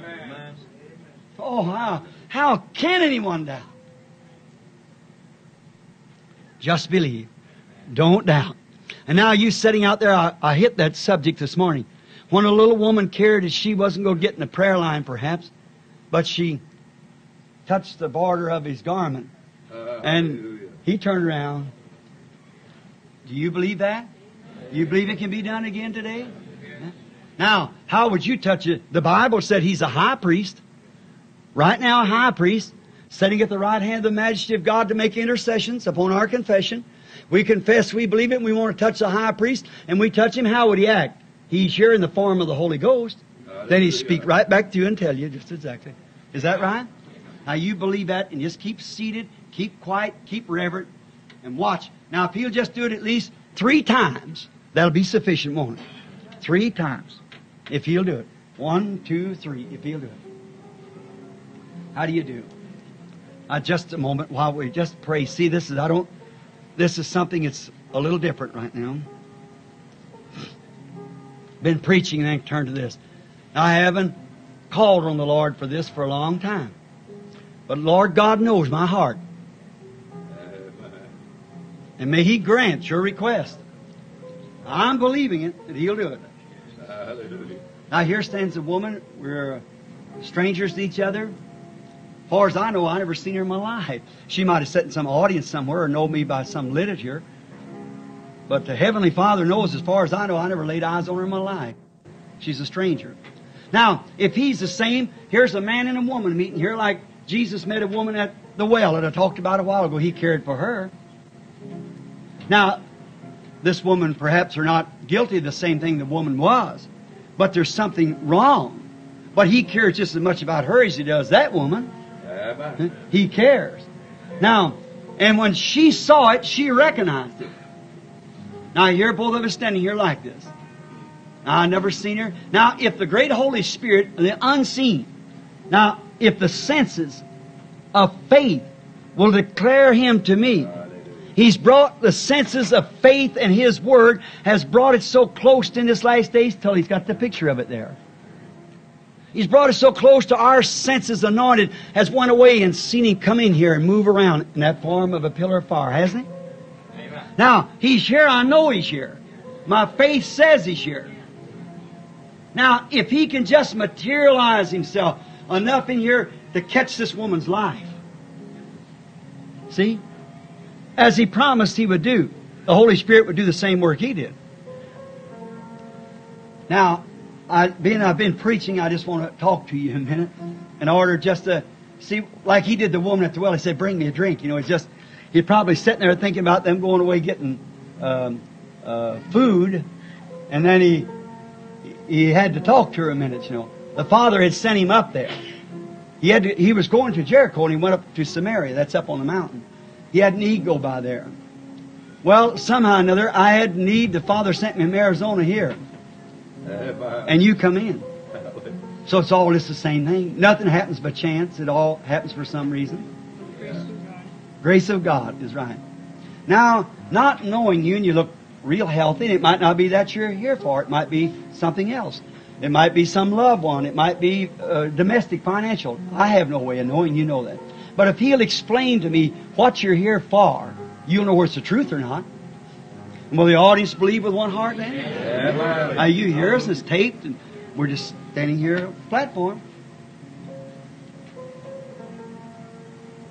The lady, I see her holding her head up like this. She has headaches that's bothering her, like migraine headaches. It's persistent headaches coming all the time. That is true. If that's right, raise up your hand. Hallelujah. Glory. See? That's right.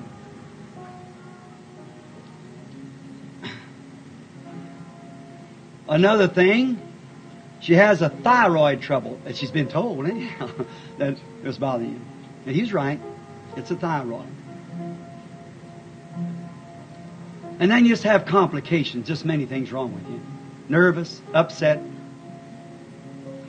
get fluctuations, sometimes wonder where I'm standing, where I'm in or out. That's right. It's the truth. Now, He knows you. You couldn't hide now if you had to, see. You believe He can tell me who you are? Well, Viola, you return home. Jesus Christ makes sure. Do you believe? Hallelujah. I know not. Jesus Christ knows all things. There's another stranger to me. God knows both of us. Do you believe me to be His prophet, His servant? You believe these things that I preached out of this word is the truth? You do. If the Lord Jesus will tell me what you're here for, you believe me to be His servant, and He's doing this because He cares for you. His care is for you. He's doing that because He cares for you. He's caring for these others that's coming in the line. He cares for them.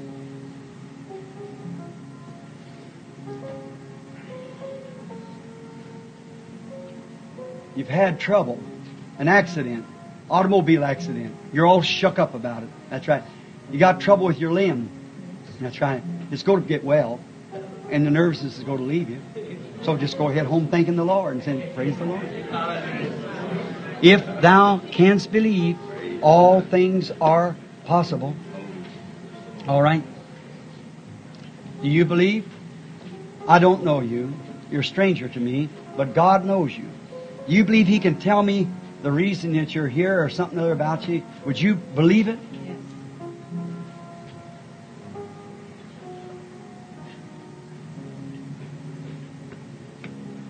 There's another woman.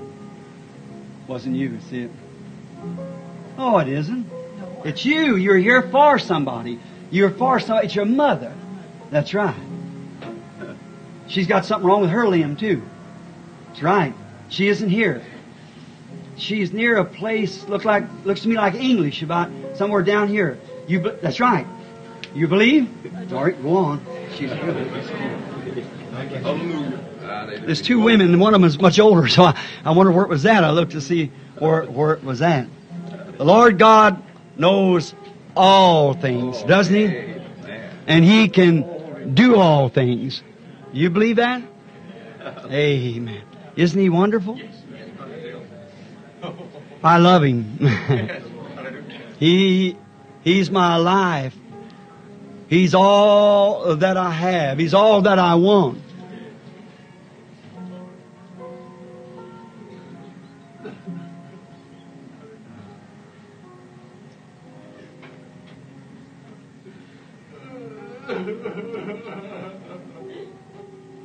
Just go ahead. He needs you. The anointing followed that lady. There's another lady sitting there that's bothered with nervousness, and she's got a growth under her arm. Is that right? When she put her hands on you, then you felt a real funny feeling. Wasn't that right? That's when He healed you. You're going to be well. Look where she's at. The woman that was praying for here. See, did you notice when she was praying for her, what happened? See, I seen another woman, and I looked that way. There's a great feeling. They must know one another or something, or acquainted with each other, because that woman was having a feeling for this woman here. And then this woman goes down and touches her, and when she did, I looked and I seen something under, and there she was standing right there. I've never seen that woman in my life. God in heaven knows that. Oh my, why would you doubt? If thou canst believe, He can even take habits away from you. You believe that? You believe He'll make you whole? Go ahead and you'll stop it right now and never smoke another one. Go and believe with all your heart. Have faith in God. Don't doubt. Are you believing? Have we had 3 yet? Have faith in God. Don't doubt. Just believe. You believe His anointing is here now? Yes. Amen. Amen. Don't doubt. Believe.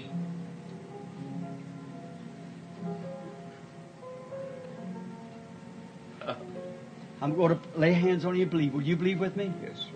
In the name of Jesus Christ, let this brother be healed. Amen. Have faith now. Don't doubt. Just a moment. There's something happened back out there in the audience and I couldn't see him. It's right back in here. I think it's hid from me right now. Here it is. It's sitting in a shadow. It's a man. And he's suffering with nervousness. He's got a boy. He's got epilepsy. Believe with all your heart, sir. Do you? That's it. All right. Lay your hand on that boy there and he'll be all right. Amen. Hallelujah. Praise the Lord. Are you believing? Amen. That devil thought he could hide from that. But he failed it. You believe? That thing's still moving somewhere. Oh my! For grace and care. Hallelujah. Glory. There's another epileptic here somewhere. Hallelujah. Yeah, here it is. Right here. You believe. Have faith. You believe God knows you? You can go back to Ohio. Be made well. Mr. Nelson T. Grant. That's your name. If you believe, then things will leave you and never bother you no more. I never seen the man in my life, but I know nothing about him. You can't hide it now. The Holy Spirit's here. Let's just bow our heads and give praise to God. Lord Jesus, we thank you. You are the same yesterday, today, and forever. Your grace never fails, Lord. It's the same all the time. I pray that your great mercy and goodness will rest upon the people. You care enough, Lord, to come and vindicate yourself. You are God. You are the great Holy One, the great Holy Spirit. Now may these people believe, Lord, as they pass through here and every one of them be healed. As your anointing is here, I lay myself across these handkerchiefs. I pray, Lord, that you'll grant these requests, Father.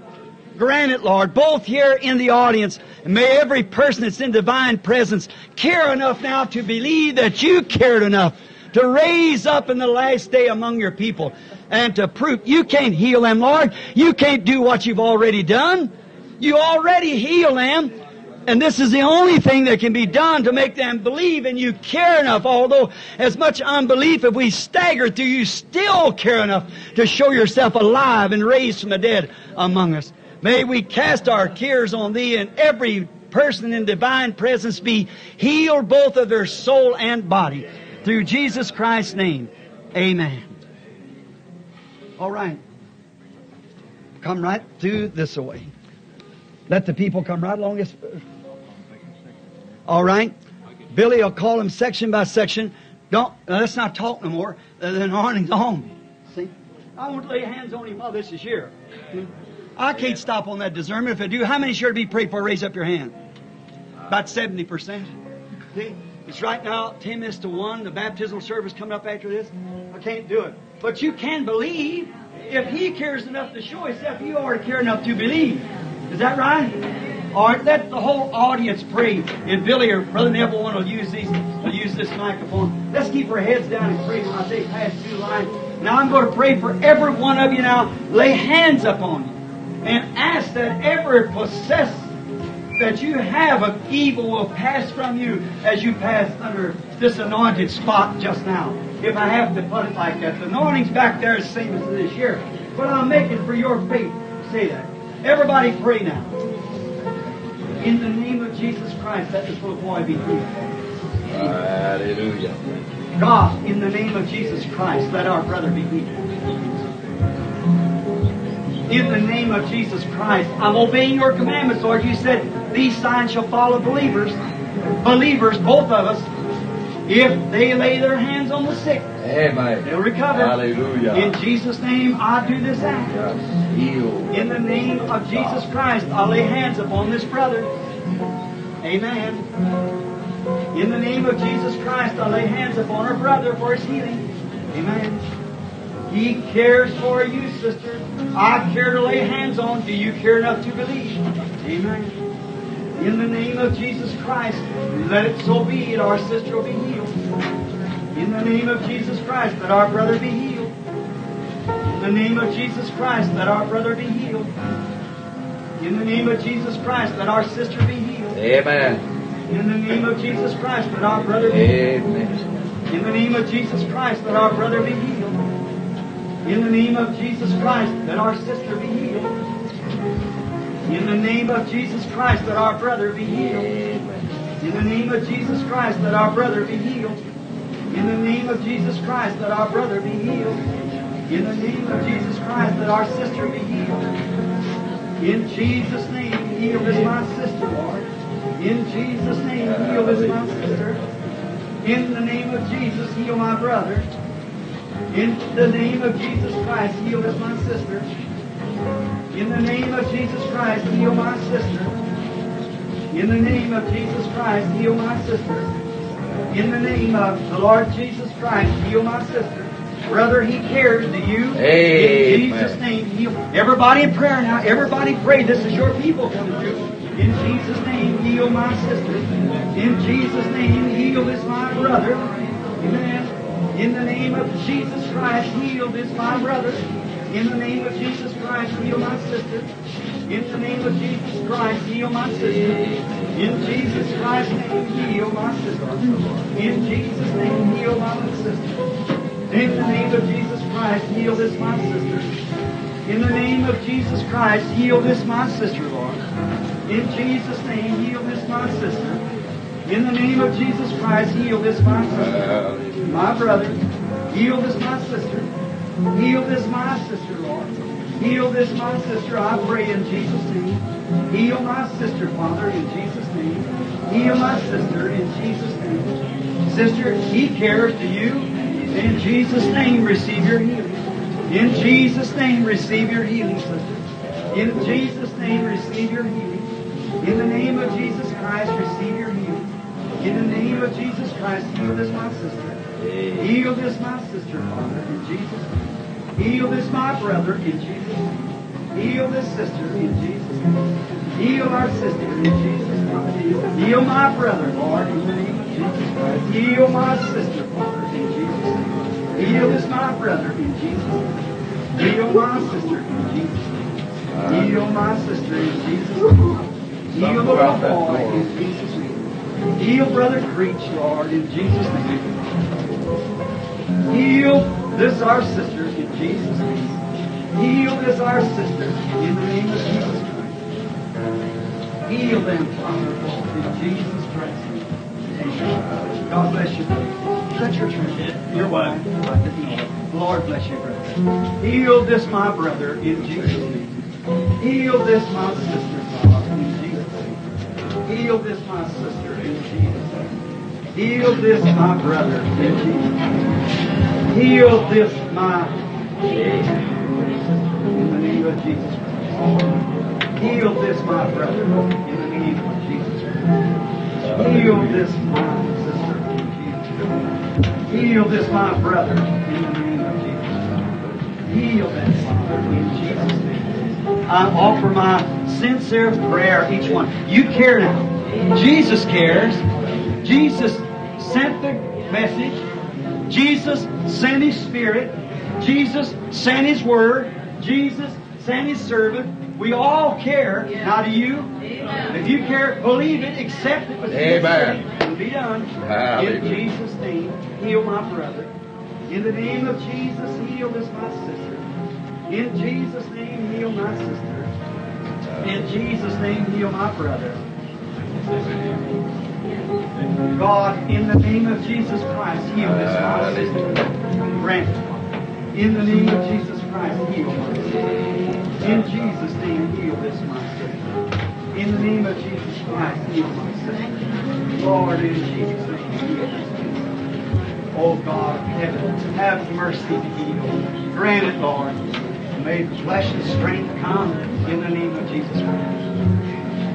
God, in the name of Jesus Christ, heal this my brother. God, our sister here in this chair, I pray that you heal her and make her well, Father, in Jesus' name. God, heal our sister here in her fine, active chair and help us, Lord, in Jesus' name. God, in the name of Jesus Christ, heal this my sister. God, heal my brother, I pray. God, in the name of Jesus Christ, heal my sister. In the name of Jesus Christ, heal my sister. In Jesus' name. Give me one. Just give me one. In the name of Jesus Christ, heal this my sister. In Jesus' name. In Jesus' name, heal this my sister. In Jesus' name, heal this my sister. In the name of Jesus Christ, heal my brother. In the name of Jesus Christ, heal this my sister. In Jesus Christ's name, heal this my brother. What else that you put in? Heal my brother. Heal brother. Come with all sincerity. Don't doubt nothing. Just believe it. Everybody praying now. This is our people passing here, God's children. Believe. Heal our little sister. Heal my precious brother, Lord. God has waited so long for this. May this be that very hour. In Jesus' name, heal this. In the name of Jesus. In Jesus' name, heal this. In Jesus' name. In the name of Jesus Christ. Praise. In Jesus' name, heal this. In the name of Jesus Christ, heal my sister.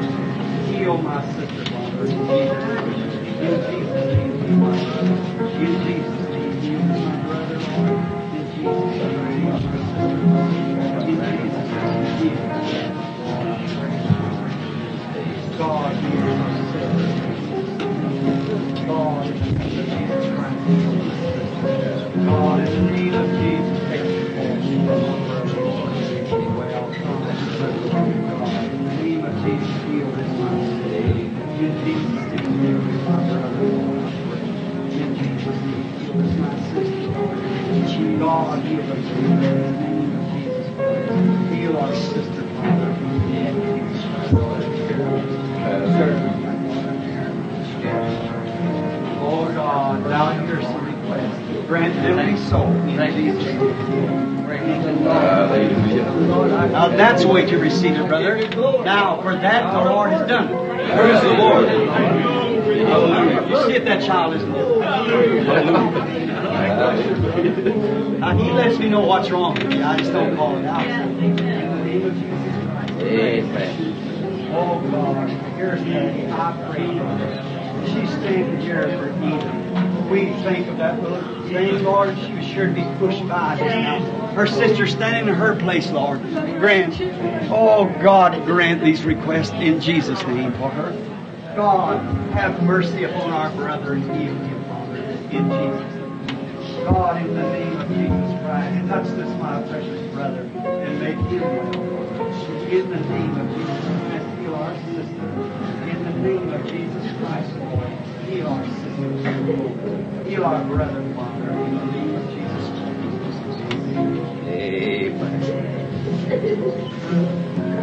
In the name of Jesus Christ, heal this our sister.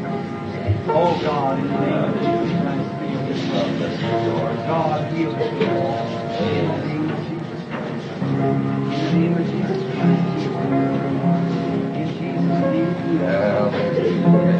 Oh God, in the name of Jesus Christ, heal our sister. In the name of Jesus Christ, heal our sister. In Jesus' name. Oh God, heal this our sister, I pray. God, heal our sister, I pray. God, make them well. Grant it, Lord, in Jesus' name. God, touch this our brother in It's your word you promised, Lord, and we're coming believing it in Jesus. In the name of Jesus Christ, heal our sister, Lord. She's come to sincerity, believing now. May she go and be well. In Jesus' name, may she go and be healed, Lord. God, lay thy healing hands upon her, Father. May they return to her home with her request. Oh God, grant the healing of our sister. Heal our sister, Father, in Jesus' name. Heal my sister in Jesus' name. God of heaven, heal my brother in the name of Jesus. And my sister, in the name of the Lord Jesus. Heal this sweet little lady, Father, in Jesus' name. Heal this my sister, Lord, in Jesus' name.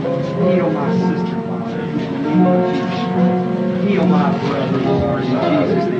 He cares. You do too, brother. Go give him praise. In the name of Jesus Christ, Lord, I pray that you grant it, Lord. Many has been his burdens. Lighten them now, Father. In the name of Jesus Christ, heal us. Give us sight to the blind. Many has been thirsty. Lord, I pray that you God grant her healing, my sister.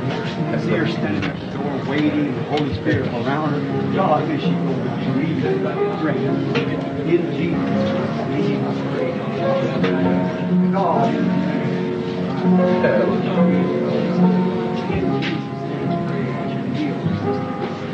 Jesus' name, heal us. Thank you, Jesus. Praise God, make my brother. God, just make it be such a day. Power will make him well. Oh God, heal his shoulder all out of place here.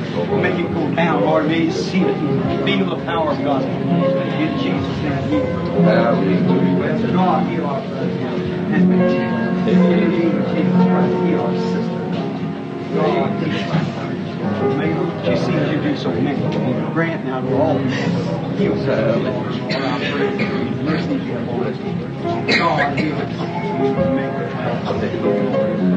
Heal us, Lord. Lord. Man has been her sorrows, and we share them. And how may she be healed? In Jesus' name. Bless my sister, Mother. Heal my brother and my sister. God, heal us, my brother. Well, heal our sister. Heal my sister.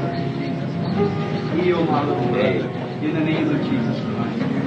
God, heal us, my brother. In the name of Jesus Christ. God, in the name of Jesus Christ, heal us, my brother.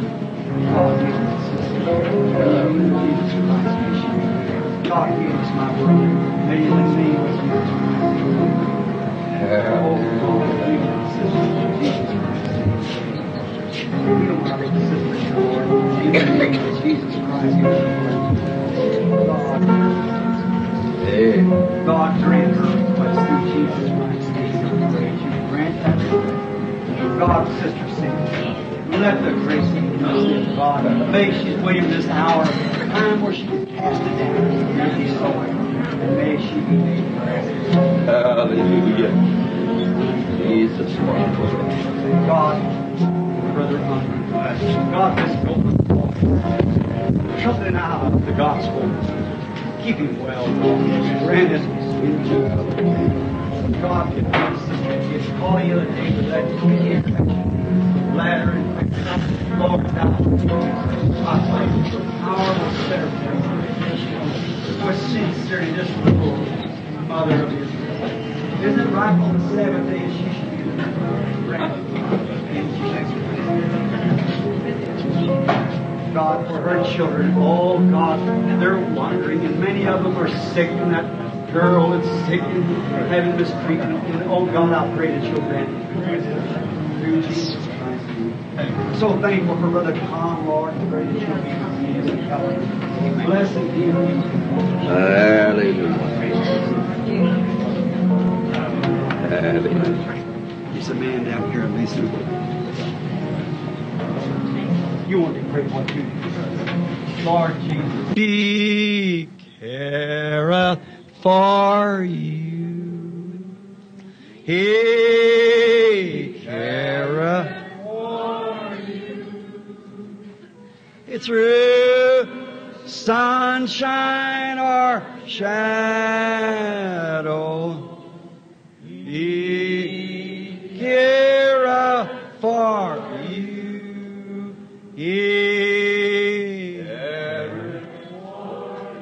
Just cast your cares on Him, man.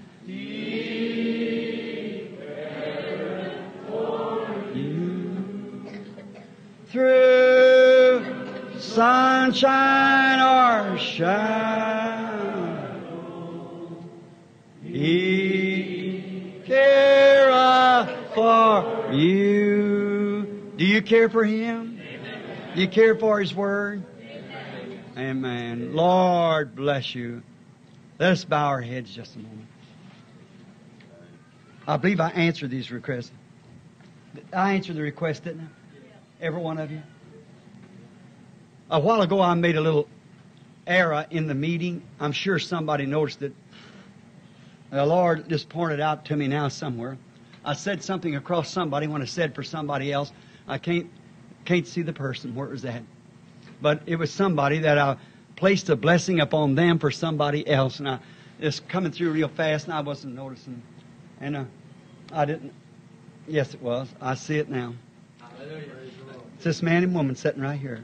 If I'm not mistaken, I shook their hand last night in a motel room or something. They're in a motel yard up here at Jeffersonville. I said something to the man, called it sister instead of brother, when you passed through. Did you notice that? I was meaning it for your wife. Now, she's had been trouble for some time. A bowel trouble for a long time. You're from Illinois, Mrs. Monglin. That's right. That's your name. Now, you know I didn't know you, but you're right in contact now. You believe with all your heart, and there will be a complete elimination, just normally like it always was, if you'll believe. That you might see that all the time.